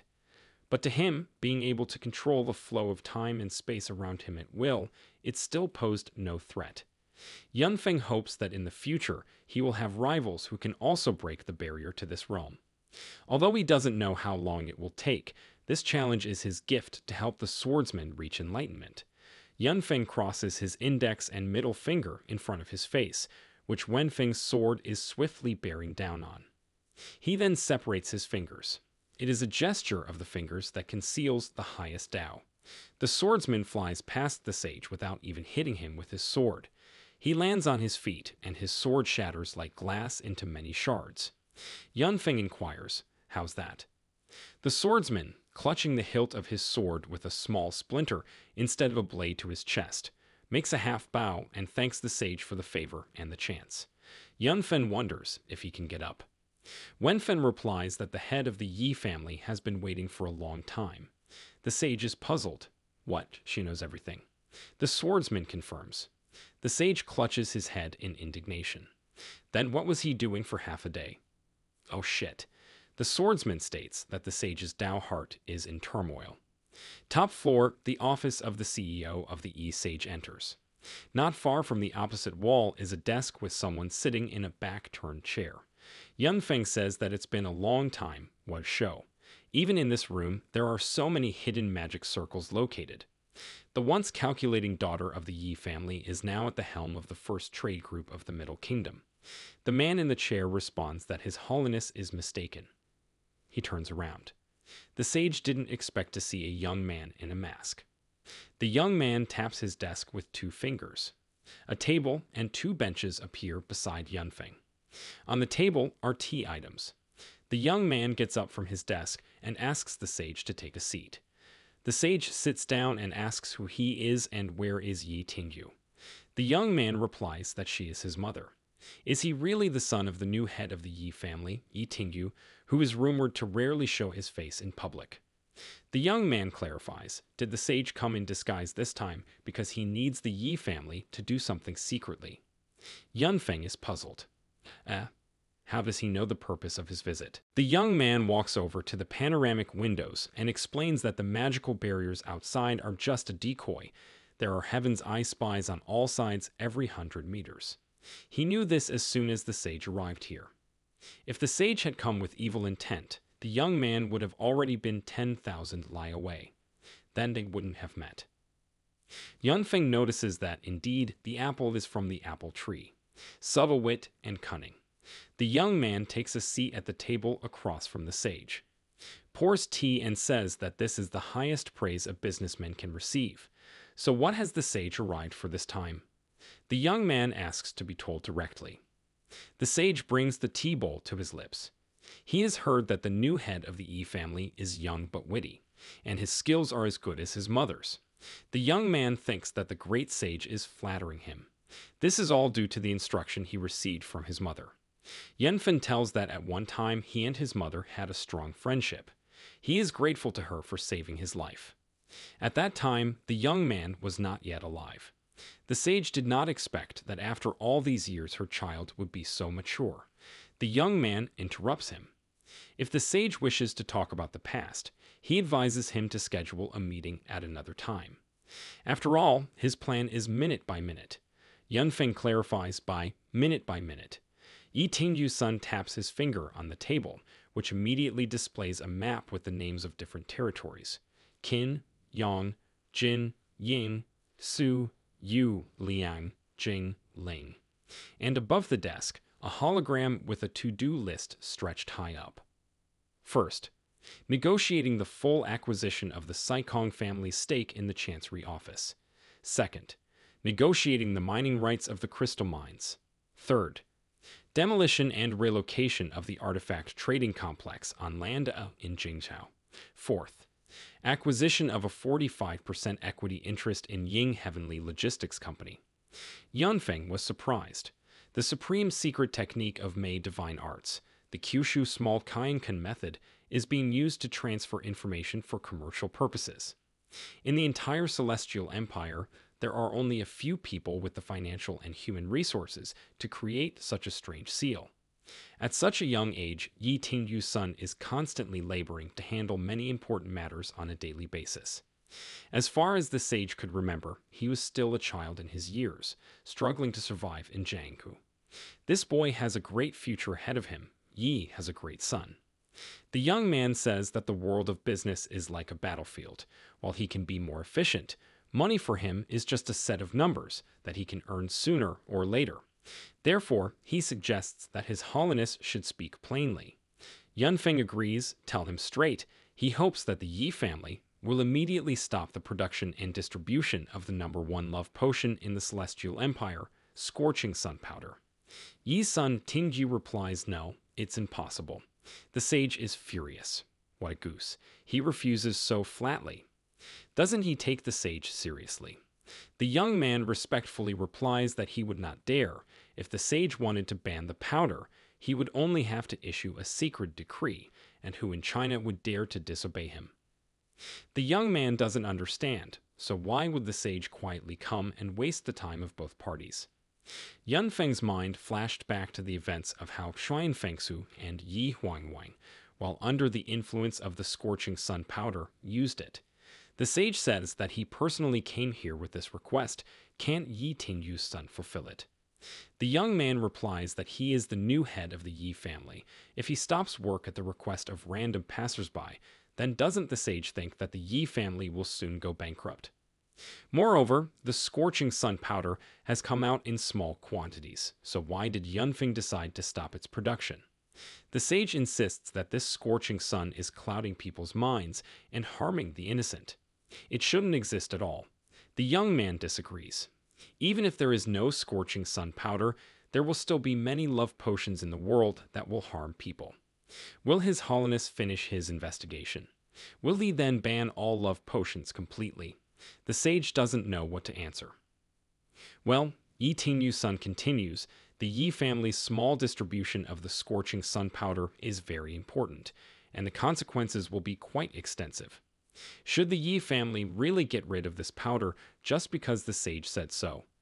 The sage's eyes lit up with flames in anger. How dare Yi Tingyu's son? The sage's entire body is surrounded by flames.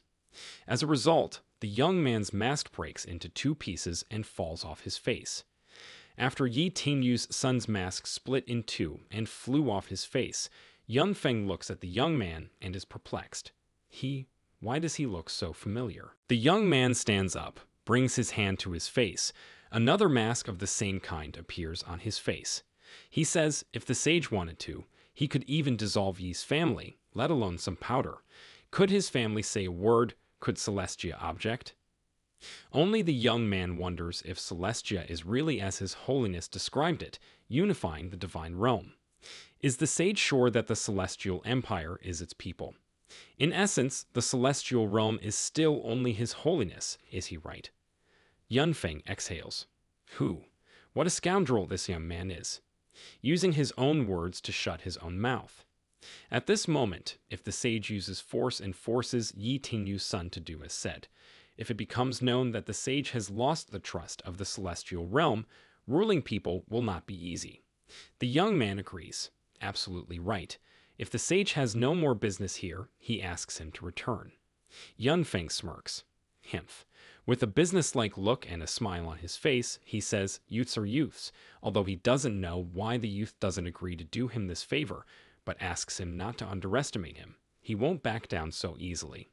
And so Yi Tingyu's son knows the sage was able to rule the divine state through more than just skill.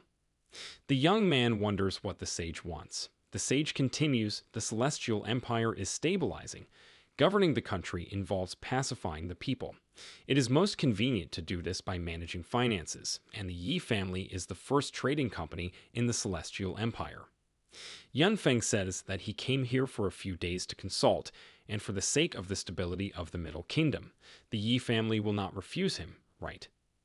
The sage ponders that Yi Tingyu's son is a snotty boy. If you follow him every day, once he sells the scorching sun powder, the sage will be able to ruin everything at once. He wants to see how the young boy can tolerate it. Yi Tingyu's son is confused and hesitantly says that His Holiness is in charge of many things, and the celestial empire still needs to be revitalized. One person cannot be divided into several, and asks where. Where does the sage get the time to be with him all the time? Yunfeng bifurcated.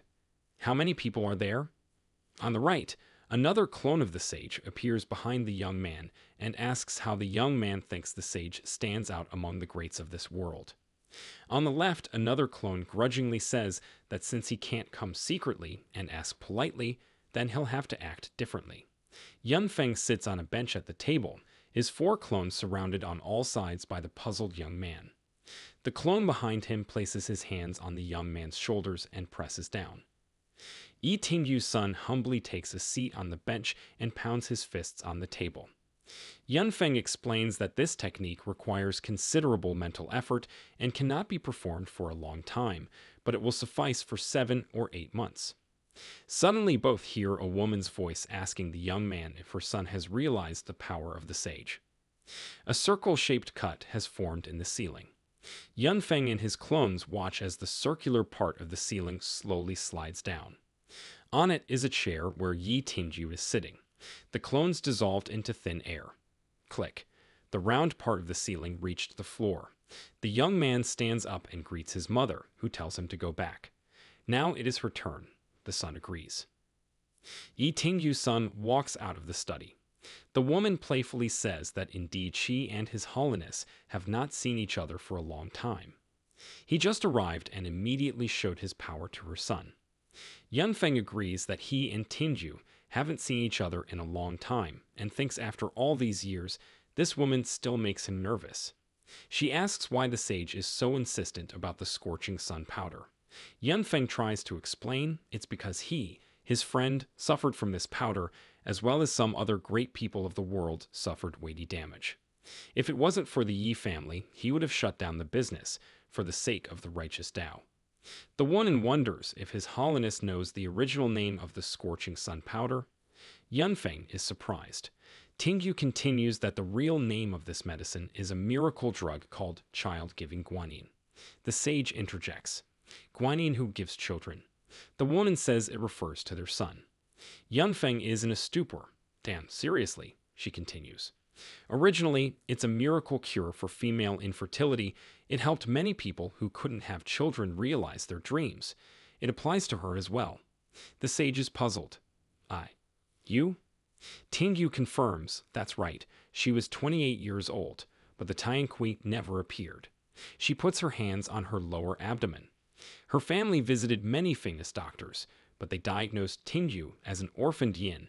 She was destined to die alone, without children. Eventually, she found the Valley of the King of Medicine and asked for the formula for a cure. Sage clarifies, the Valley of the King of Medicine. It's a place where helping the world and saving people is the main goal, right? How could Liangson create such a harmful substance? The woman is surprised. Does the sage know Liangson too? After all, she is afraid of outsiders, but she is mastering the highest stage of the immortal Tao of healing with all her diligence. The sage excuses himself. It was 6 years ago, and then I came to my senses. Hey, he's the one asking her now. Tells Tingyu not to change the subject. The woman shows her displeasure. Himph. And then goes on with the story. Guanyin giving children is a miraculous medicine for women that nourishes yin and perfects them, rebuilds, and can be said to bring faded female bodies back to life. Within 3 days, they can have a child. But because the action is too strong, it makes the body blaze. The medicine has become used by those with ulterior motives to harm people. Tingyu asks if the medicine and the healers themselves are to blame. Yunfeng doesn't understand, since she knew. Why let the scorching sun powder out for auction? The woman sighs. It was to protect Liangson and preserve this miracle medicine that could save thousands of women. Soon after Yunfeng left the Yi family back then, there were evil people with ulterior motives who used this medicine to harm others. Subsequently, this began to worsen. Tingyu tried her best to stop it, but she couldn't. She even sought out infertile patients to come and ask for the medicine. Thus, she had a plan. The Yi family stopped the public sale of Guanyin giving children and changed its name to February Spring Wind. The family also quarantined patients to stop the flow of this medicine. It was Guanyin giving children. It became February Spring Wind. The packaging and brand name changed. After that, this medicine continued to leak in small quantities on the black market under the name Scorching Sun. In time, the world will only know the #1 love potion in the Celestial Empire, Scorching Sun powder. Everyone will forget about the drug Guanyin giving children. And February Spring Wind will continue to benefit patients. Yunfeng, after hearing Tingyu's story about the Yi family changing the packaging and name of the medicine, Guanyin giving children, to February Spring Wind, wistfully says that making just the appearance of change. So, like her, calling Tingyu a businesswoman. The woman replies that it's the best she could come up with, and asks if the sage has any better ideas. The sage says, except that this Scorching Sun powder leak is also causing a lot of problems. Tingyu grudgingly replies that before the Scorching Sun powder, there was still more than enough wedding powder in the world. Firewood, which were harming the world. However, Guanyin giving children saved thousands of times more families who were passionate about having a child than others. Scorching Sun powder is a small calamity compared to saving millions of infertile families. She asks, what would a wise man do in her place? The sage gives up. Whoa, whoa, whoa. He can't argue with her. He admits she's won. But his friend was harmed by the Scorching Sun powder. And since Tingyu has found a way to control the use of the February Spring Wind, can she stop it from being sold at the auction? Yunfeng says he will owe her. We'll do whatever she wants for her. The woman nonchalantly says the number 5. The sage gets angry. Well, what? Hey, is she haggling the market? 5 is too much. 2. 2 at the most. Tingyu calmly says 4. The sage disagrees. No, it's still too much. 3. He points 3 fingers. 3 at the most. The woman holds out her hand and says deal. Yunfeng shakes her hand in surprise. Why does he have a feeling that something is wrong? Why did she agree so quickly? Tingyu admits because Liangson had already researched the new medicine and the side effects had disappeared. That's why they were originally going to stop selling the medicine. The sage is shocked. Holy crap, he realized. They, mother and son, had joined forces to trick him, right? From the beginning, her son had been testing Yunfeng, went against him, and tried to anger him to find out the purpose of the visit. Then Tingyu came on the scene and started to make a deal with him. From start to finish, he was trapped in their trap. The one replied that compared to the time when he callously, quietly, and unnoticeably disappeared without a trace, he had really succeeded, a businessman's visage. Tingyu's 3 words were like 3 swords thrust into the sage's chest, callously, quietly, inconspicuously. He's outraged. Hey, what do you mean quietly? He just didn't want to cause trouble for them. Tingyu unhappily turns his head away and says, "Humph." Even a puppy and a kitten that had been treated, clothed, fed for over a year said goodbye if they had to leave.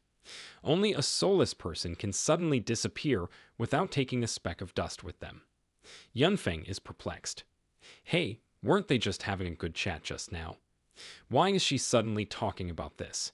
The sage excuses himself. He had no choice. Besides, he's grateful for her kindness in taking him in. Otherwise, where would the Yi family be now? Tingyu folds her arms under her chest and says that they will consider it 1-to-1, so now let the sage please repay her. The sage is indignant. So soon. She's been calculating this for how long, nasty woman.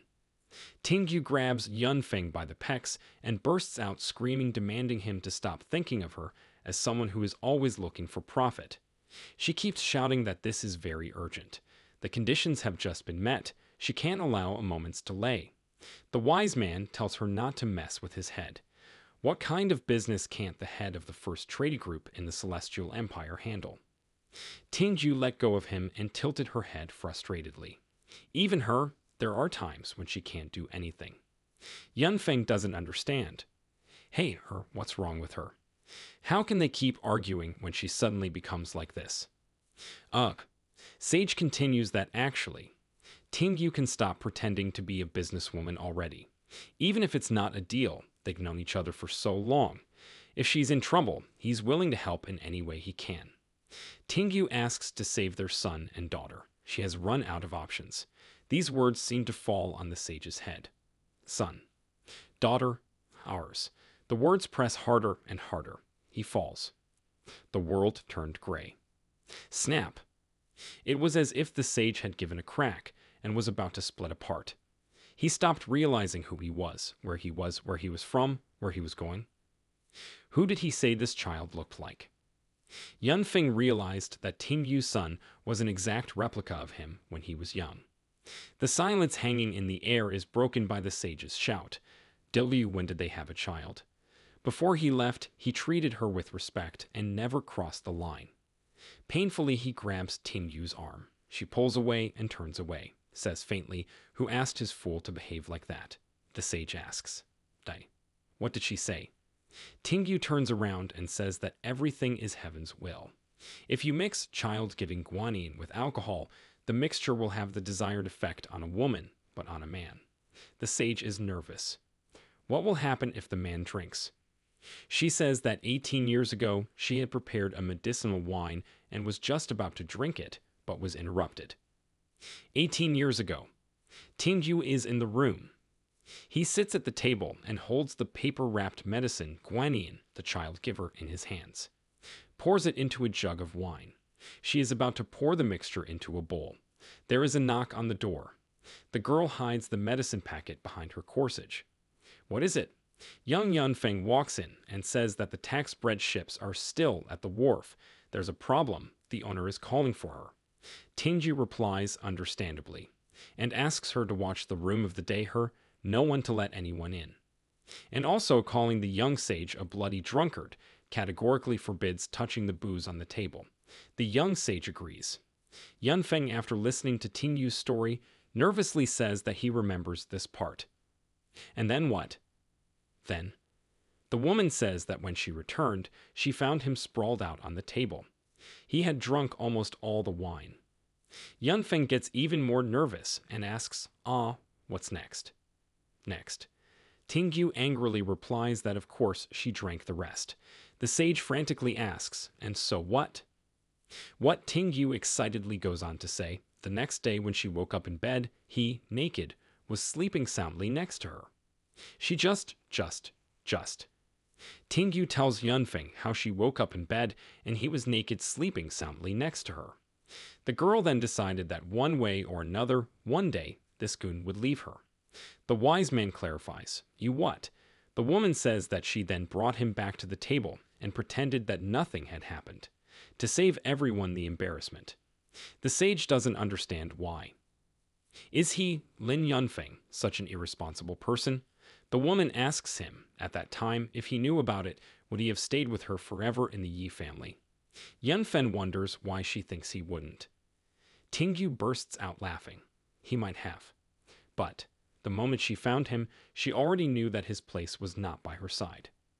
At that time, young Yunfeng's will had faded, and he valued alcohol as his life. She asked him to watch outside her door. And that was the only time she made a deal and suffered a loss.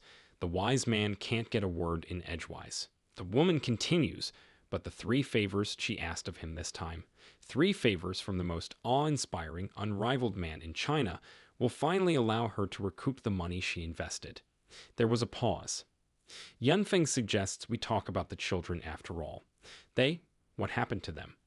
Although his son is a bit indifferent, but there are hardly a few people his age in the world who can remain as calm in front of a sage from start to finish like him. Only being overly harsh and unable to restrain himself can offend many people. Yunfeng clarifies, no one is after him, right? Tingyu shakes his head from side to side and says that as a businessman, their son is really the best. He is vastly superior to his peers. Even she is not as good as him when it comes to business strategy and determination. Yunfeng agrees. Yeah, even though the sage outplayed him just now, he's glad that Tingyu raised such a good son. Now doesn't know why. The sage is also a little happy. The woman hesitantly says, actually, he's not their son.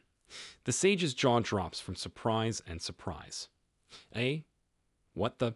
Tingyu moved closer to him and whispered in his ear that this is their daughter.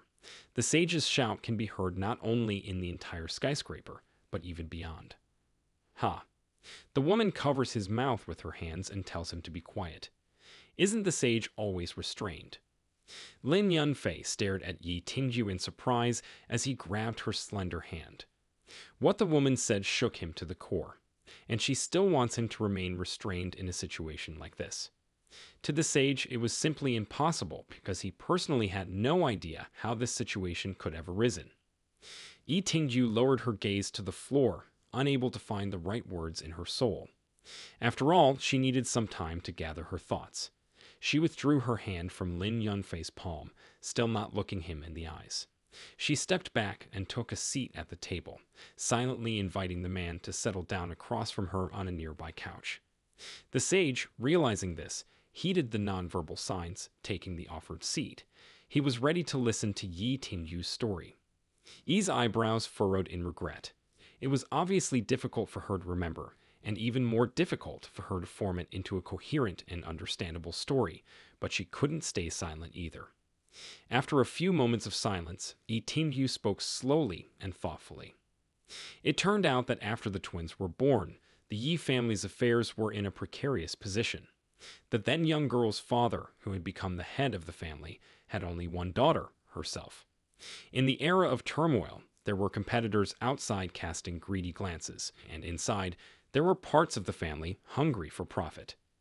As one could understand, there was quite a lot of strife, and Yi Tingyu was at the very epicenter of it. She had a lot to do, and if she couldn't handle all the difficulties that came their way, the Yi family would definitely fall apart, leaving behind a burning hulk. As you can understand, the heiress had no margin for error. She devoted almost all her time to the family business. She sorted out and signed countless papers that seemed to never end, but only multiplied each time more and more.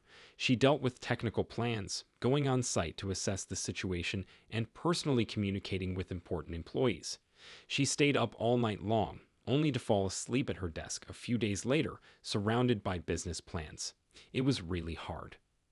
Lin Yunfei, comprehending everything he had heard, looked at the woman seriously. She was able to overcome those turbulent times with her own strength and turned the Yi family into the #1 trading company in the Middle Kingdom. The hardship and anxiety associated with this would not be understood by those who were in no way in touch with the economic field. But Lin Yunfei himself was well aware of the full scale of the work done by this amazing woman.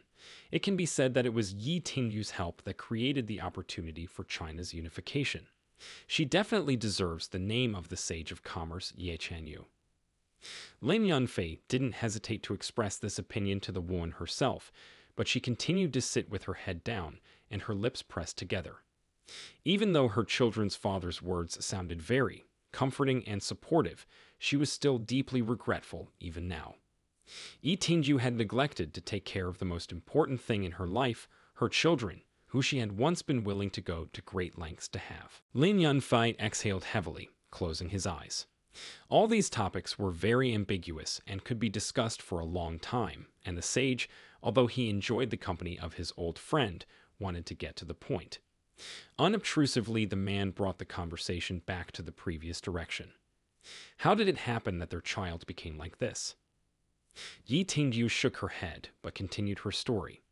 Her children, despite their mother's constant business, grew up to be very caring and incredibly understanding, but when they turned 6. At this point in past history, the woman gritted her teeth. The children had been kidnapped then. Upon hearing this, the sage opened his eyes in astonishment and furrowed his brows. How could Yi Tingju even let this happen? The man asked the same question aloud and angrily squeezed his palm on the armrest too hard. The wood beneath his fingers cracked and crumbled to the floor with a loud crunch. Yi Tingju opened her mouth in surprise, but quickly hid her emotions. After correcting her glasses, she informed Lin Yunfei that 300 years ago, the chair the man was sitting on was the favorite piece of the first human warrior turned living Buddha, Wuxuantan. It was decorated with an engraving depicting dragons, the last remaining carved piece, and heirloom. It was worth paying an appropriate amount of money for the damage it had caused. Lin Yunfei, who hadn't calculated his strength, only looked at the wreckage of the armrest in confusion. He then looked at the nonchalant woman who had made such a specific economic remark to him. That was the thing about Yi Tingju. Her nature as a merchant was unchanging, and had remained so for as long as they had known each other. Lin Yunfei used the yin-yang reversal, and the ancient relic returned to its original state in a few moments. Looking at the woman, he asked her opinion on the technique. It looked spectacular and quite practical. Yi Tingju once again had a surprised expression on her face. She started to say that if she had originally. However, she stopped in the middle of the sentence and refused to continue, shaking her head from side to side as if throwing away the thoughts that had arisen from her head. Yi Tingju decided to continue the story, which was interrupted by Lin Yunfei's spontaneous display of emotion. The kidnapping of the twins was so sudden and strange that the woman was still unable to find any clues. On the day of the incident, she was checking the reports of the Yi family's main businesses as usual when the children's nanny burst into the office with loud shouts. Yi Tingyu, who was at first immersed in her work, did not take her eyes off her paperwork and advised the girl who had worked for her for so many years not to panic when something went wrong. The nanny actually stopped yelling loudly, instead whispering the news of the missing children into her ear. The unprepared woman dropped the reports from her hands, and the sound of a pen rolling across the floor was deafening in the resulting silence. At that moment, Yi Tingyu froze for a few moments, and then turned to the nanny with the question that was asked in this situation: how is this even possible? After all, the bodyguards of the Yi family are some of the best in the world, not even a slanted glance towards their employer, not that kidnapping was even possible in theory. There were tears in the nanny's eyes. She started to agree that their security was really serious. Everything was just as the head of the Yi family had said, but the children had simply disappeared. All that was left was the ransom demand letter. She knew nothing more about what had happened.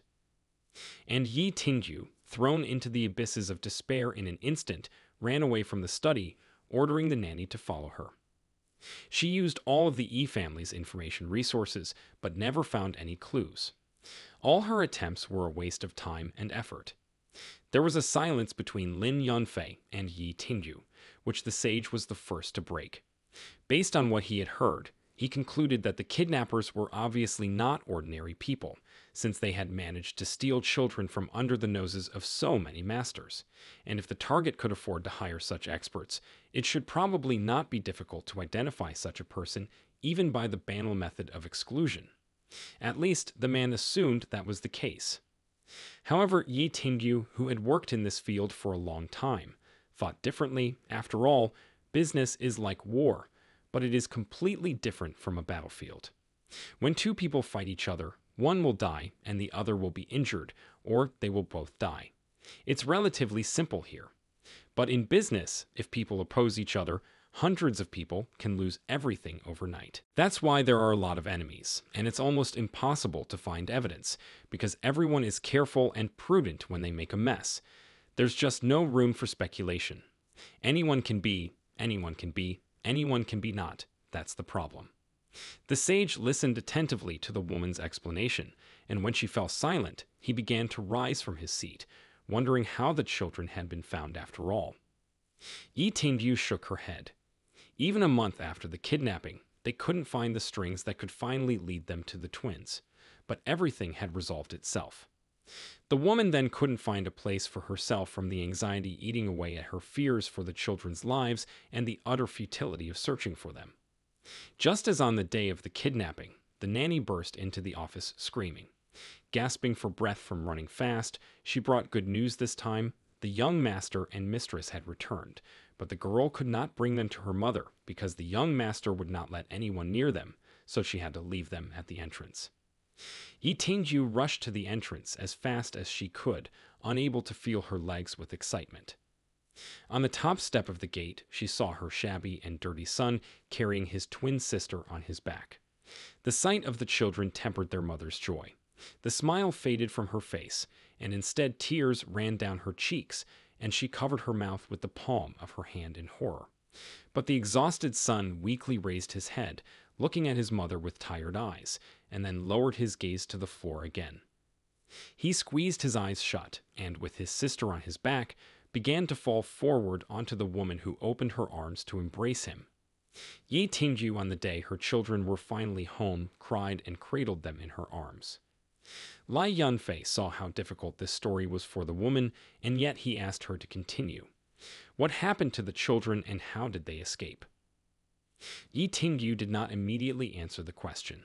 She stood up from her seat and walked to the window, looking at the city panorama thoughtfully and sadly. The woman continued speaking from there. After this kidnapping, the children's characters changed drastically. The son became callous to everyone except his mother and sister. He had no compassion for others, and the daughter. Yi Tingyu, who was usually very collected and serious, had bitter tears in her eyes, which she hid from Lin Yunfei. Lifting her glasses, the woman wiped the salty moisture from her eyelashes and cheeks with her palm. Only then did she speak again. If the son is home, the daughter locks herself in her room. She eats 3 times a day, washes and brushes her teeth, goes to the toilet, but never goes outside. The mother and her twin are the only ones allowed to go into the room. Even the servants are forbidden to do so. But every time the son goes somewhere on business, his twin sister immediately changes. It's like she becomes her brother herself and helps him with all the inside chores. Lin Yunfei slightly turned his head towards the entrance where Yi Tingyu had pointed. There, behind the door, sat their mutual daughter, who was trying her best to replace her brother. The man turned fully towards Yi Tingyu. He had a legitimate question for her. Why didn't she bother to look for him when all this happened? The woman exhaled a little tiredly, as if her interlocutor had said something stupid. However, she did not leave him without an answer. The thing was, Yi Tingyu had always watched the sage, and although the children never asked their mother about their daddy, the woman knew for a fact that their father held a special place in their hearts. She just couldn't find the right moment to tell them everything. At that time, the sage was fighting battles everywhere, his name shuddering throughout the Celestial Empire. It is not surprising that the man had a decent number of enemies. Revealing that such a prominent person had children would end badly for everyone. Yi Tingyu was smart. She understood this, so she continued to keep silent year after year. Lim Yunfei pressed his lips into a thin line and frowned slightly. There was something resembling regret in his eyes. The woman turned her head away from him, interlocking her fingers in a nervous gesture. The sage walked toward her with his hands behind his back. Looking to the side, the man noticed that Yi Tingyu, for as long as he had known her, had always liked to show off her strength. The female interlocutor looked at him incomprehensively. Now it was Lim Yunfei's turn to explain the meaning behind his words. He meant that relying on someone from time to time, such as him, is useful at times and will hurt a woman's ego to a much lesser extent than she herself believes. Sage himself had once not been shy about asking his brothers for help, and it had happened not once or twice, but countless times to become the man he was now. For some reason, this made Yi Tingju blush and her cheeks flushed. She immediately turned away and asked as indifferently as possible if the man had a solution to the situation. Lim Yunfei was certain, to cure a heart, you needed another heart. Therefore, he asked for permission to try his methods. The sage closed his eyelids, concentrating the energy in his head, and applied the technique of understanding another's mind. Immediately, the world appeared to him in an inverse light, and through the walls Lin Yunfei could see his daughter sitting on the couch, and then the girl's mind in his head. But he went further, penetrating into the brain, which consisted of many neural connections through which impulses flashed. The first level of understanding another's mind allows one to sense what the object is thinking, experiencing, and feeling. Therefore, the sage was soon able to see through another's eyes, hovering an invisible phantom over his daughter. At this moment, the daughter was waiting with some tension for the end of her mother's conversation with the sage. They had been talking for quite some time, which made the girl a little nervous. What decision were the two adults going to make? The daughter clenched the white fabric of her pants and exhaled. The sage was indeed an outstanding man. He looked formidable and imposing, did not emit waves of power and that unprecedented magic. At that moment, all the girl's determination seemed to fly away. Her clenched fist shook with tension. She's still not strong enough. When her brother isn't around, she can only rely on herself to protect her little sister. To do so, one must become even more dependable. But what was possible for that to happen? What exactly should she do? She couldn't answer these questions, so she was even more worried. This was what Lin Yunfei saw, hovering over his daughter as an invisible phantom and reading all of her thoughts. It seemed to him that something was definitely wrong. The daughter suddenly jerked and looked around as if she sensed the intangible presence of a man. The sage decided to finish, returning to his material body in the study. As soon as Lin Yunfei opened his eyes, Yi Tingju hurriedly approached him, looking at his face expectantly. She wanted to hear the man's verdict as soon as possible. After all, he could shed some light on the situation. The sage exhaled, but did not keep the woman waiting too long. He saw in his daughter a completely independent person who sees herself as a brother protecting her sister. Because of this, she struggles to grow up and become stronger. Yi Tingju lowered her head and covered her eyes. And earlier attempts had been made to find out what was really going on in her daughter's mind to try and help. But just as the sage had said, she wasn't trying to pretend to be her elder brother to hide herself, but really thought she was him. But could not even the sage, famous for his ability to accomplish the impossible, do anything about it? Lim Yunfei was silent for a moment, selecting the most understandable wording, and then explained the fact that there were 6 ways for humans to know the world around them: ears, eyes, nose, tongue, body, and mind. On the first layer of understanding another's mind, one can only recognize thoughts. It is good for getting information, but it is not good for dealing with situations like this that require a more subtle approach. So the sage was going to go to the next layer. This is where the thoughts come into play, the moment at which all thoughts arise, and it's what Buddhists call the consciousness of judgment, the 7th sense. In Taoism, it's called the time of the emergence of thought. There are quite a few people who are able to recognize thoughts by understanding other people's minds, but not many who are able to reach the time of thoughts. Yi Tingyu was impressed by this information and watched with some amazement as the man hovered in the air with his legs folded in a butterfly formation. He joined his hands together, extending his index fingers and intertwining the rest. Concentrating, he closed his eyelids. After a few moments, he applied the second layer of understanding of another's mind visitation. His energy connected with his daughter's mind, who noticed the subtle changes but could not understand their source. The sage found himself surrounded by myriads of thoughts dwelling in someone else's mind. He put his hands behind his back and searched for the information he needed with his keen eye. The thing is that during the emergence, during one moment there are up to 400 thoughts, and you can see the reason for their occurrence. That was what he needed to know. The sage continued to gaze into his daughter's thoughts, constantly turning his head one way and another. In one thought, the daughter was thinking that she was very weak, much weaker than she should be, but she longed to be stronger and better. In another, the girl was clutching her head in despair, not understanding the reason for her older brother's absence for so long, because if he was here instead of her, he wouldn't be so pathetic and helpless. She wanted to be like him, for then she would definitely be able to protect her little sister. In her third thought, her daughter pondered the possibility of luring the sage to her side, but she immediately dismissed this option, because she trusted no one but her older brother, herself, and her mother. The girl forbade herself to be weak. Pensively observing all the thoughts, Lin Yunfei lowered his head in thought. All of his daughter's thoughts were in one way or another about protecting her sister. Involuntarily, this made the man's heart clench. He gripped his shirt in the chest area. What was this poor child going through? Suddenly, a large lilac sphere with a memory approached the sage. He turned toward it, staring in surprise at the scene before him. It was truly horrifying. There was a little girl in a dirty corner, huddled together, her thin legs shackled to a heavy metal ball. Nearby was a bowl, and near it some bones from the scraps. It was a clear sign that the locked child had been fed sparingly. The girl, with a completely blank stare, in which large tears froze, thought about how scared and bad she was. She mentally begged her older brother to come to her aid. Such a cruel and pitiful sight struck Lin Yunfei to the core. He involuntarily reached for a memory, but it suddenly began to expand. The rest of the thoughts followed. They grew larger, quickly shrinking the empty space the sage was actually in. Everything happened so quickly that the man had no time to do anything before the spheres with thoughts were giving him up among themselves.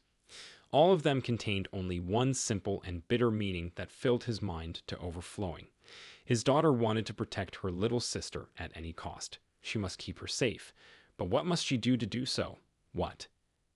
Yi Tingju, flustered, was waiting obediently at this time, gazing into the sage's calm face as he suddenly opened his eyes abruptly. He, absolutely dumbfounded, stared at her silently for several more agonizingly long moments.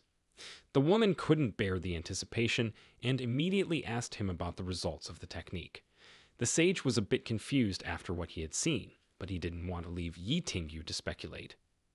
He assumed that because the child's heart cried out strongly for someone who wanted to protect her, she had formed her current personality by wanting to always be able to protect herself. This made the man who deeply sympathized with these children clench his fists in impotent anger. What had happened to them after all, since it had caused such a profound change in the unfortunate child's soul? Something truly terrible must have happened.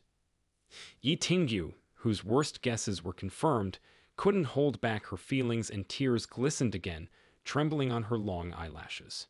Biting her lips from the emotions she was experiencing, the woman recounted the attempts she had made over the years to find out the details of those events. But she had unfortunately never learned anything. She had no leads to the perpetrators on her hands, and her children do not agree to talk about those events. Lin Yunfei sighed. Even the second stage technique didn't work properly. He could only speculate what the reason was. For this, the man admittedly felt guilt towards both his mother and children. Yi Tingyu, on the other hand, cried without trying to wipe the wet paths from her cheeks. She knew that their daughter was suffering so much, so she didn't dare to show her worry in front of her. The woman told herself time after time that she had to be strong and had to make the child feel safe. To this day, Yi Tingyu still regretted being so careless. It would have been better if those bastards had come right after her, so why harm an innocent child? Shivers shook the grieving mother, and Lin Yunfei, who empathized with her, placed his hand on the woman's fragile shoulder in an attempt to support her. There was another layer in understanding another person's mind. He knows everything, but the next layer is what Buddhists call the storehouse of consciousness, the source of the mind. At the origin of the mind, unlike the past layer where thoughts originate, everything there is limitless. In order to stay in that realm without losing oneself, one must have a clear mind and be able to enter a state without thoughts or thoughts without reaching deep meditation. Even though Lin Yunfei can enter there, because of his many struggles, his thoughts follow the path of violence, so if he tries to do so forcibly, he might irreparably harm his daughter's soul. However, there is someone else in the world who can enter that realm. Yi Tingyue, already a little calmer, assumed that the man was referring to Bai Haixin of the Pure Mind sect. The fact that the woman knew her surprised the sage. However, Yi Tingyue brushed it off. Who doesn't know Bai Haixin from the Holy Land of the Pure Mind Buddhist sect?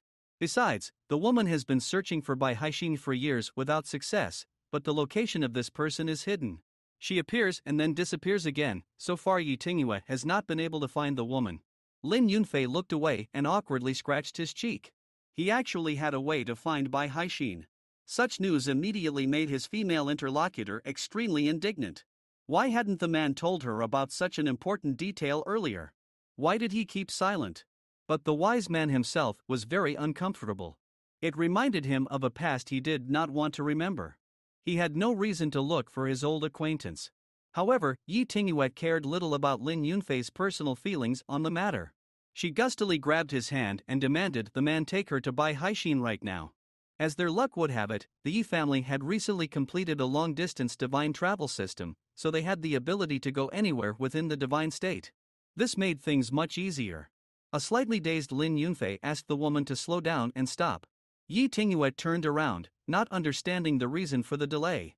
Then, her gaze dropped to their intertwined palms, and she immediately unclenched her fingers with some embarrassment, letting go of the other's hand. A blush of embarrassment spread across her cheeks. She nervously tucked a strand of hair behind her ear and asked him wouldn't he want their daughter to get well soon? The sage rubbed his neck. Of course, he wanted this as much as Yi Tingyue herself, but the woman still should have waited for him to contact Bai Haixin himself. He had some way of contacting the girl that the man couldn't describe. Hearing this, Yi Tingyue's face immediately darkened, looking almost with anger. An indescribable method of communication. The sage scratched the back of his head awkwardly and turned away, unable to bear his friend's stern gaze. He folded his hands as if in a prayer gesture and applied the heart of worldly bonds, the law of soul secrecy. Mentally, he called out to Bai Haixin by name. To the man's luck, he was quickly answered, and Lin Yunfei reported that he had one request for his acquaintance. Bai Haixin wordlessly named her location, the Valley of the Healing King. Lin Yunfei gave the same information to Yi Tingyue and told her that they could leave, but she looked quite upset. She said that she would not go anywhere with him and would ask China's first sage to go to the Valley of the Healing King himself, even though a moment ago she had been eager to find Bai Haixin herself. But when the man pointed out this contradictory behavior to her, Yi Tingyue turned away, folding her arms on her chest, showing that the conversation between them was over. This, to be honest, was confusing to Lin Yunfei. Yi Tingyue said very formally that since Bai Haixin was an old acquaintance of the sage, her own presence there was inappropriate. After that, she strode past the man with dignity and sat down at her desk. The head of the Yi family quickly typed something on the keyboard, and a portal formed next to her guest. Lin Yunfei, smiling awkwardly with just the corners of his lips, promised to return as quickly as he could and entered the graciously provided portal.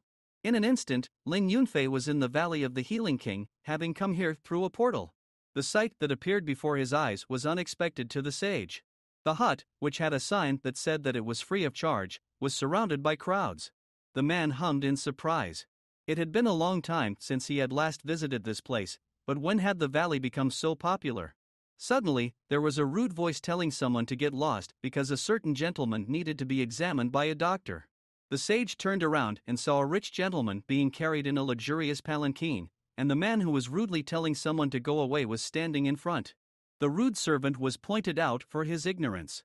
And indeed, to get in front when there was a lively queue was simply impossible rudeness, but the one who was pointed out was not particularly impressed. He picked his little finger in his ear and smirked, calling all the people present a nigger who had no right to tell his honorable master about the rules of the queue. People were naturally indignant. They had already waited a very long time for the reception, observing the proper rules of decorum. The disgusting man had an answer to that, too.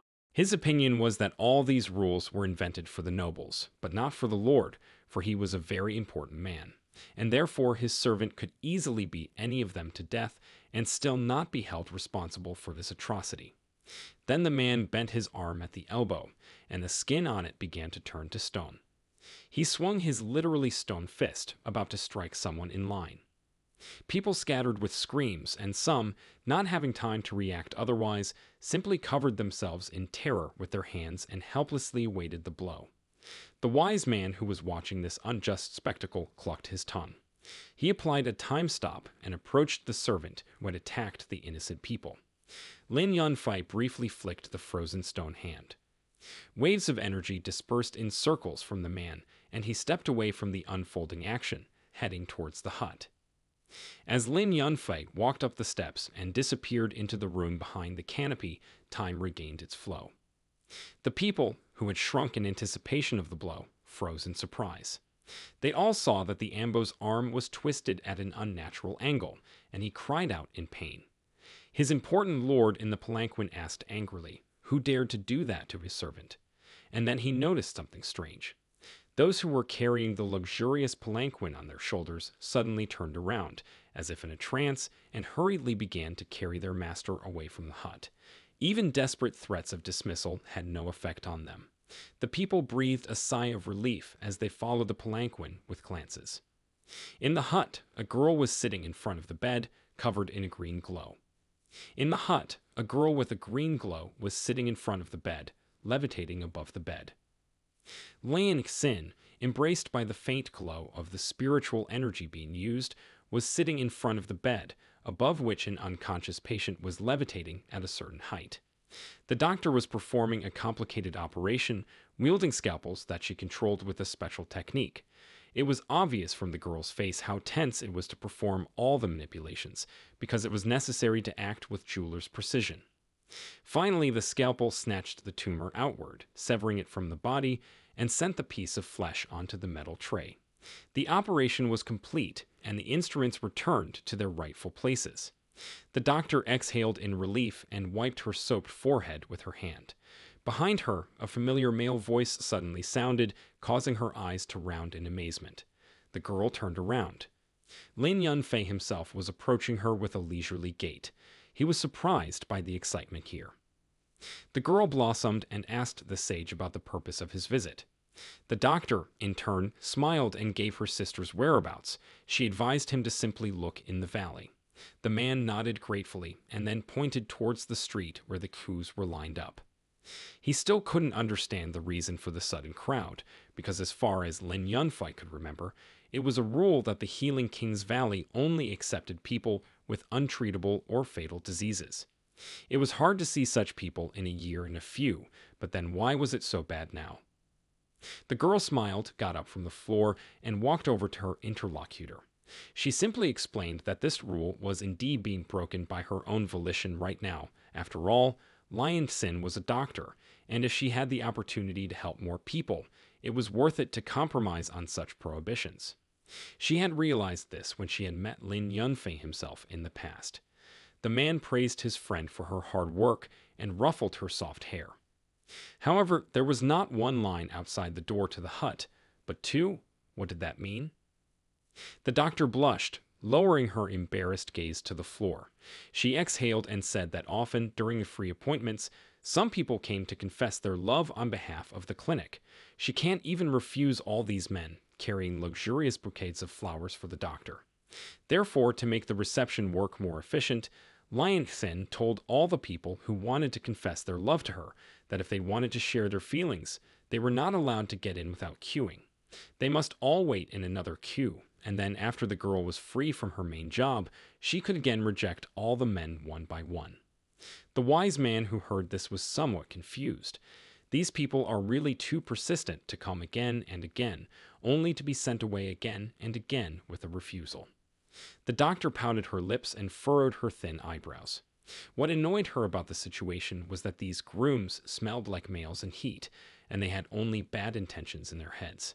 They only look at the face, not knowing the doctor at all, but for some reason, they say they like her. Lin Yunfei advised his acquaintance to continue examining the patient and not to worry about the grieving groomsman, as the sage would be able to handle it. The girl happily began to thank him, grabbing his hand and pressing her whole body against him. The man slightly pulled Lian Xin away from him, placing a finger on her forehead, and once again told her to continue examining the patients. Meanwhile, there was a commotion in the very motley queue of men with expensive bouquets of flowers. Their feet glowed faintly, and then all those who wished to declare their love for the doctor turned in the opposite direction, as if on cue, and headed away. They were completely out of control of their lower limbs, moving farther and farther away from the hut. The rest of the people, having seen such a sight for the second time, could only scratch the back of their heads in bewilderment. Lim Yunfei headed to the entrance of the Valley of the Healing King, one of the 5 secret places in China. If one entered it without a guide, he would surely get lost and only death awaited him. The mystery of this place has not yet been solved. The man moved through the dense shroud of fog, and soon came to a body of water by which the sought-after Bai Haixin was sitting with her back to her guest. Lin Yunfei saw Bai Haixin's back and scratched his cheek with his fingernail in confusion. The woman was the only person in the celestial realm that he dared not look into her eyes, so the sage sat down opposite her at the stone table, his head down, staring down at her. Still, he furtively looked into the face of Bai Haixin, who remained just as beautiful. She looked back at him calmly and with a half-smile on her delicate lips. Unable to bear the eye contact, Lin Yunfei turned his head to the side. Bai Haixin took one seed that was lying in a pile at the bottom of the plate and threw it into the grass on the ground. In just a few moments, the seed glowed and turned first into a small sprout, then into a nice shoot with flowers, and from one of them grew a weighty, striped fruit. It snapped off the stem and began to float above the table where Bai Haixin and the sage were actually sitting. The woman waved her hand, and the fruit was instantly cut into individual lobes that spread out in a circle. In between, she asked Lin Yunfei about the reason why he continued to act so shy around her. Was it that she instilled such terror that even a great sage was afraid to face her? Lin Yunfei tensely watched the actions of his interlocutor. He realized that this was a lotus soul reincarnation. Indeed, nothing could satisfy this woman. Bai Haixin continued to speak. She felt that His Holiness should not feel any sense of indebtedness for her own decision in their shared past. The sage continued to be uncomfortable, and he avoided looking in the woman's direction as much as he could. Not only was he experiencing an abominable stiffness, but he couldn't sense Bai Haixin's thoughts for some unknown reason. This was causing him to be somewhat confused. The woman shook her head and took a piece of fruit with both hands, which turned out to be filled with red pulp with flecks of seeds, and handed it to the sage. She calmed the inwardly thrashing Lin Yunfei. The man could actually sense her thoughts. It was just that the woman didn't have an excess of them. When thoughts arise, Bai Haixin immediately denounces them into words, so the sage perceives what she feels and what she says. There is no difference. Lin Yunfei accepted a piece of fruit from the woman's hands, a little embarrassed. He tasted the red pulp and gazed at the food in surprise. It turned out to be surprisingly very sweet and delicious. Bai Haixin called this mysterious fruit a watermelon, which seemed to have once existed 500 years ago. It was recently found by 2 little kids in a strange place in the valley. The man looked around incomprehensively. What kind of babies? Since when were babies present in the valley? He didn't know that. Bai Haixin squinted slyly and pointed her finger behind Lin Yunfei's back with a smile. The man slanted his gaze. Suddenly, a ringing childish voice sounded from behind him. He suddenly called the unfortunate sage father. From surprise, the sage even spat out the entire contents of his mouth. This caused small watermelon seeds to fly towards Bai Haixin. The man barely had time to apply the yin-yang control technique to avoid even more humiliation. The seeds stopped a very minuscule distance away from his interlocutor's face. Lin Yunfei, on the other hand, stood up. Slowly, he turned around, afraid of what he might see there. When he did, he was once again stunned. Running towards him, frozen in time, was a joyful pink-cheeked girl with the same hair color as himself. The sage turned away again, with the most mixed feelings. Was it again? Lin Yunfei vigorously shook his head, trying to calm down and shake off his excitement. After all, this was not the first time this had happened to him recently, so why was he reacting so violently again? By all laws of science, he should have adapted to this after experiencing a flurry of shocks. The man took a deep breath. He tried his best to regain his composure so that he would at least not look foolish in front of Bai Haixin. After a while of controlling his breathing, the sage still found the strength to raise his head and look the woman frozen in space and time in the eyes. He canceled the specific actions with a slice of watermelon, which was now back in Bai Haixin's hands. The woman who had regained the ability to move looked around incomprehensibly and then at the berry. Bai Haixin understood exactly what kind of technique the sage had used and was convinced how unprecedented and unrivaled it was. Lin Yunfei pointed behind his back where the frozen child was and wondered at everything that was going on. No matter how much he tried to keep his face under control, it still gave away the man's confusion. Bai Haixin replied calmly, "This child is their daughter, Lian Sheng." However, the sage had no idea how did this even happen. Once again, Lin Yunfei remembered absolutely nothing about a child being conceived from him, and this pattern was even frightening. It made the man drench himself in sweat. The woman did not understand her guest's feelings. She clearly sensed that the sage had been constantly having sudden encounters in the last few days. It was time to get used to it at least a little, instead of uniformly violent reactions to each regular meeting with her child. Bai Haixin lowered her gaze to the flower she had created. The soul reincarnation, the seeds born from the lotus. She had a reason why she didn't tell Lin Yunfei anything. He understood better than her. Only the man knew what she was thinking, but here was the woman herself who couldn't even guess at his thoughts. These events took place 7 years ago. China was still in chaos. Each side was coming up with their own cunning plans. There was no trust. Today you are together, and tomorrow you are betrayed. The good brothers and comrades around Lin Yunfei, who shared his ideals, continued to die on the battlefield, until he was the only one of them left.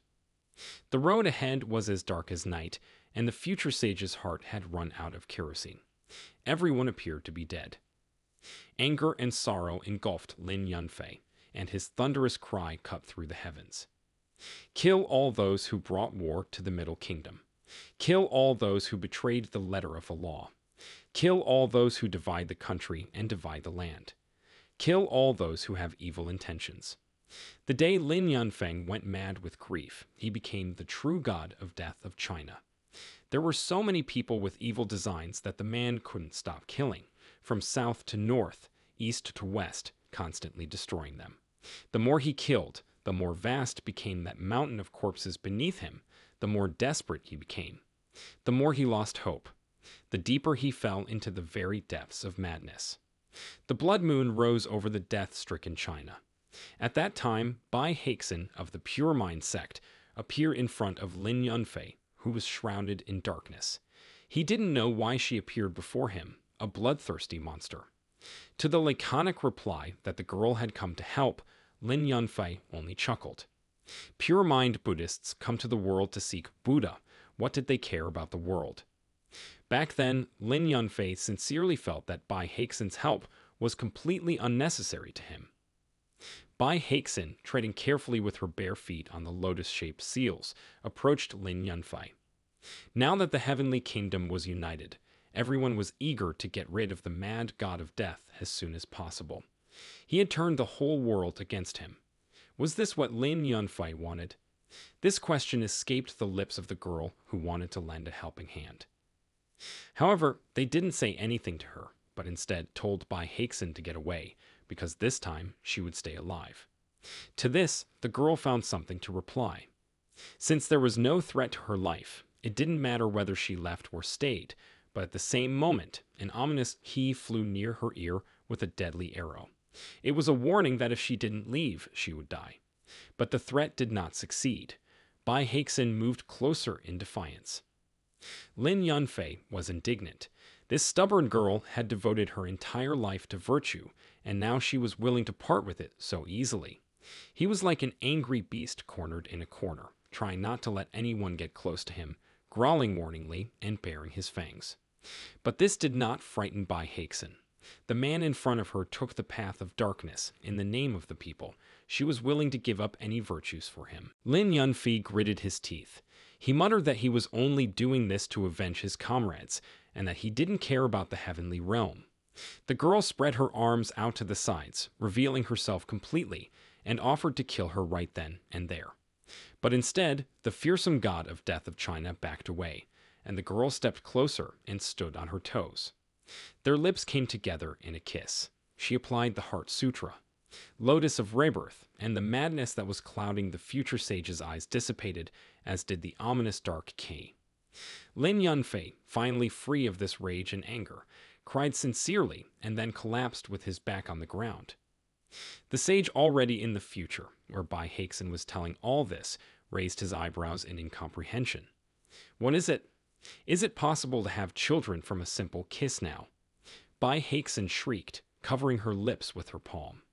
She never seemed to have mentioned what happened next. The woman hurriedly rectified this and spoke. On the day of their kiss, Lin Yunfei's dark Kai had dissipated, but he was not showing signs of life. Without urgent medical intervention, the man would surely die. Realizing this, Bai Haixin immediately carried them both to the Healing King Valley and sought Lion Xin's help. The sage hummed thoughtfully. That said, it explained that he had already woken up in Lion Xin's hut. But what did Bai Haixin do to him afterward? It turned out that after the ritual, the girl was already carrying a future child under her heart. Under Lion Xin's supervision, Bai Haixin used her clan's secret technique of continuous regeneration on the man. This extremely dangerous technique recreates and regenerates the body and soul. By mistake, she gave Lin Yunfei a power that is incomparable to either the past or the future. There was silence. The sage thought about what he had heard, frowning. However, he did not ponder for a long time, postponing his thoughts for a better time. Instead, the man asked Bai Haixin a very logical question. If the girl knows her father, why didn't her mother bring her to see him? The woman covered her eyes and shook her head. It wasn't that it was impossible, not even for safety reasons, and certainly not for Bai Haixin's personal reluctance. Unfortunately, the daughter only had 1 year left to live. Lin Yunfei involuntarily opened his mouth when he heard Bai Haixin's words. His daughter only had 1 year to live. The woman had originally thought that there was no more than half a year left at all. This was because Lion Sheng was born with a strange ailment and a wound on her body. The bleeding from the wound did not stop, and then the worried mother brought her daughter to the Valley of the Healing King to Lion Xin. This disease is called glass body, and alas, there is no cure for it. When the girl's body is deprived of enough blood, she will die. The sage clenched his fists until his knuckles were white. He turned his head, looking at his daughter, who had frozen. A carefree smile continued to show on the child's face. Lin Yunfei turned away, frowning. Bai Haixin explained the situation further. Unfortunately, even Lion Xin couldn't do anything about this illness, even though they had been looking for a way to help the child for a long time. The illness was also accompanied by occasional severe heart and lung pains, but in her entire life, Lion Sheng had never once complained about it to her mother. She didn't want to make her worry about herself. On Bai Haixin's cheek, a lone tear of grief streaked a wet path. Uncontrollably, the same thing happened to Lin Yunfei. He lowered his head low in an attempt to hide his tear-stained gaze and covered his face with his palm. Truly, the Lotus of Rebirth had brought a lot of grief. The tears of an inconsolable mother, knowing that her precious child was doomed to die at the beginning of her life, were completely understandable to the sage. So he asked for permission to express his pain and sympathy as a grown man. Bai Haixin's eyes became more and more filled with tears. She tried to keep her face straight, making her appear even more sorrowful. Lin Yunfei couldn't just look at this and stand idly by. He resolutely jumped up from his seat.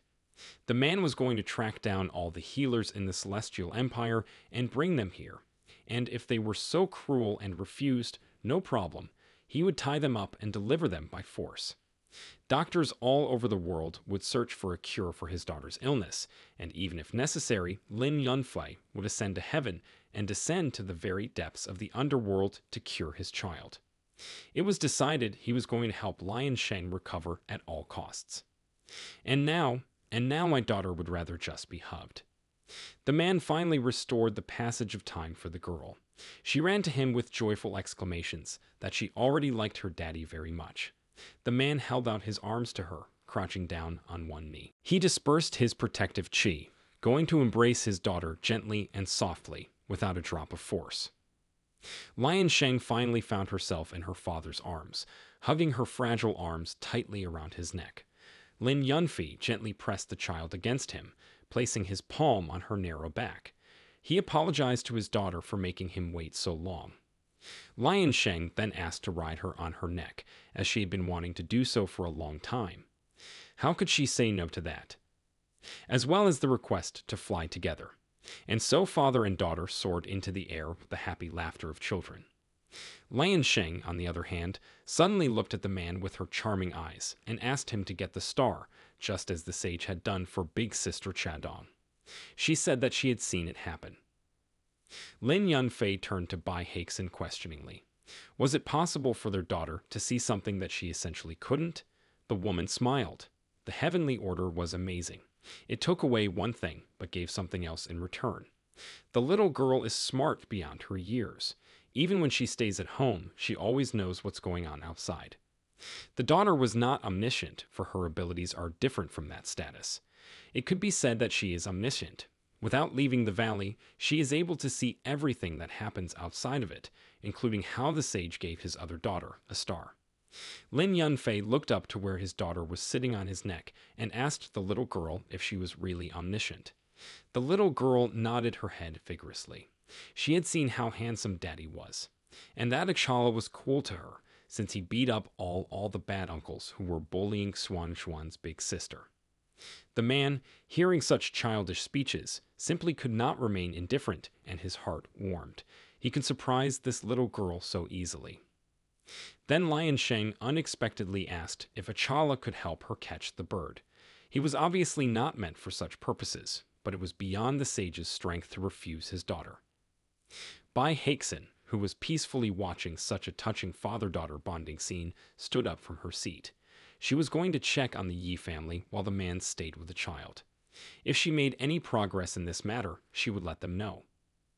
Lion Sheng guessed that her mother was on her way to help big sister Yao. The woman gave her daughter a final smile and patted her leg lightly.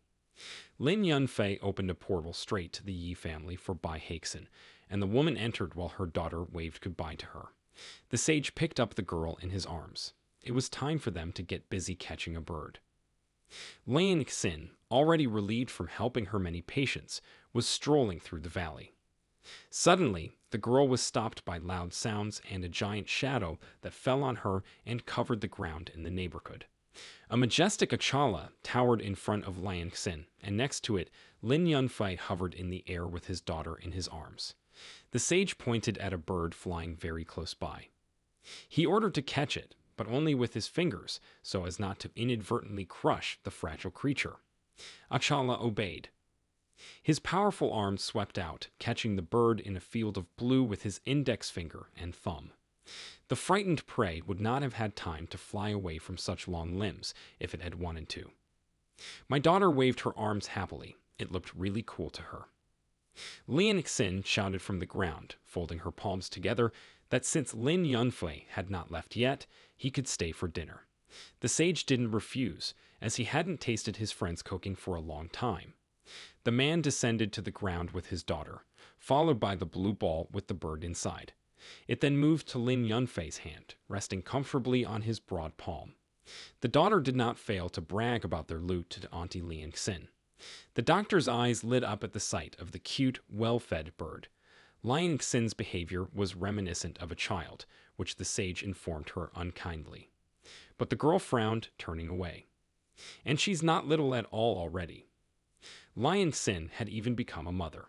The daughter immediately confirmed this, and said that Brother Zhu was very lucky to have a mother. Lin Yunfei was slightly confused. When did his friend have time to become a mother? However, since that was the case, the man was going to give her a red envelope. Lian Xin, because of the different customs here, didn't realize that the red envelope in the outside world was used to congratulate friends who had children. The man had to explain, but the girl brushed it off. She did not recognize such traditions. Suddenly, there was a very suspicious loud sound from the side of the hut that silenced the group. They synchronously turned around at the sound.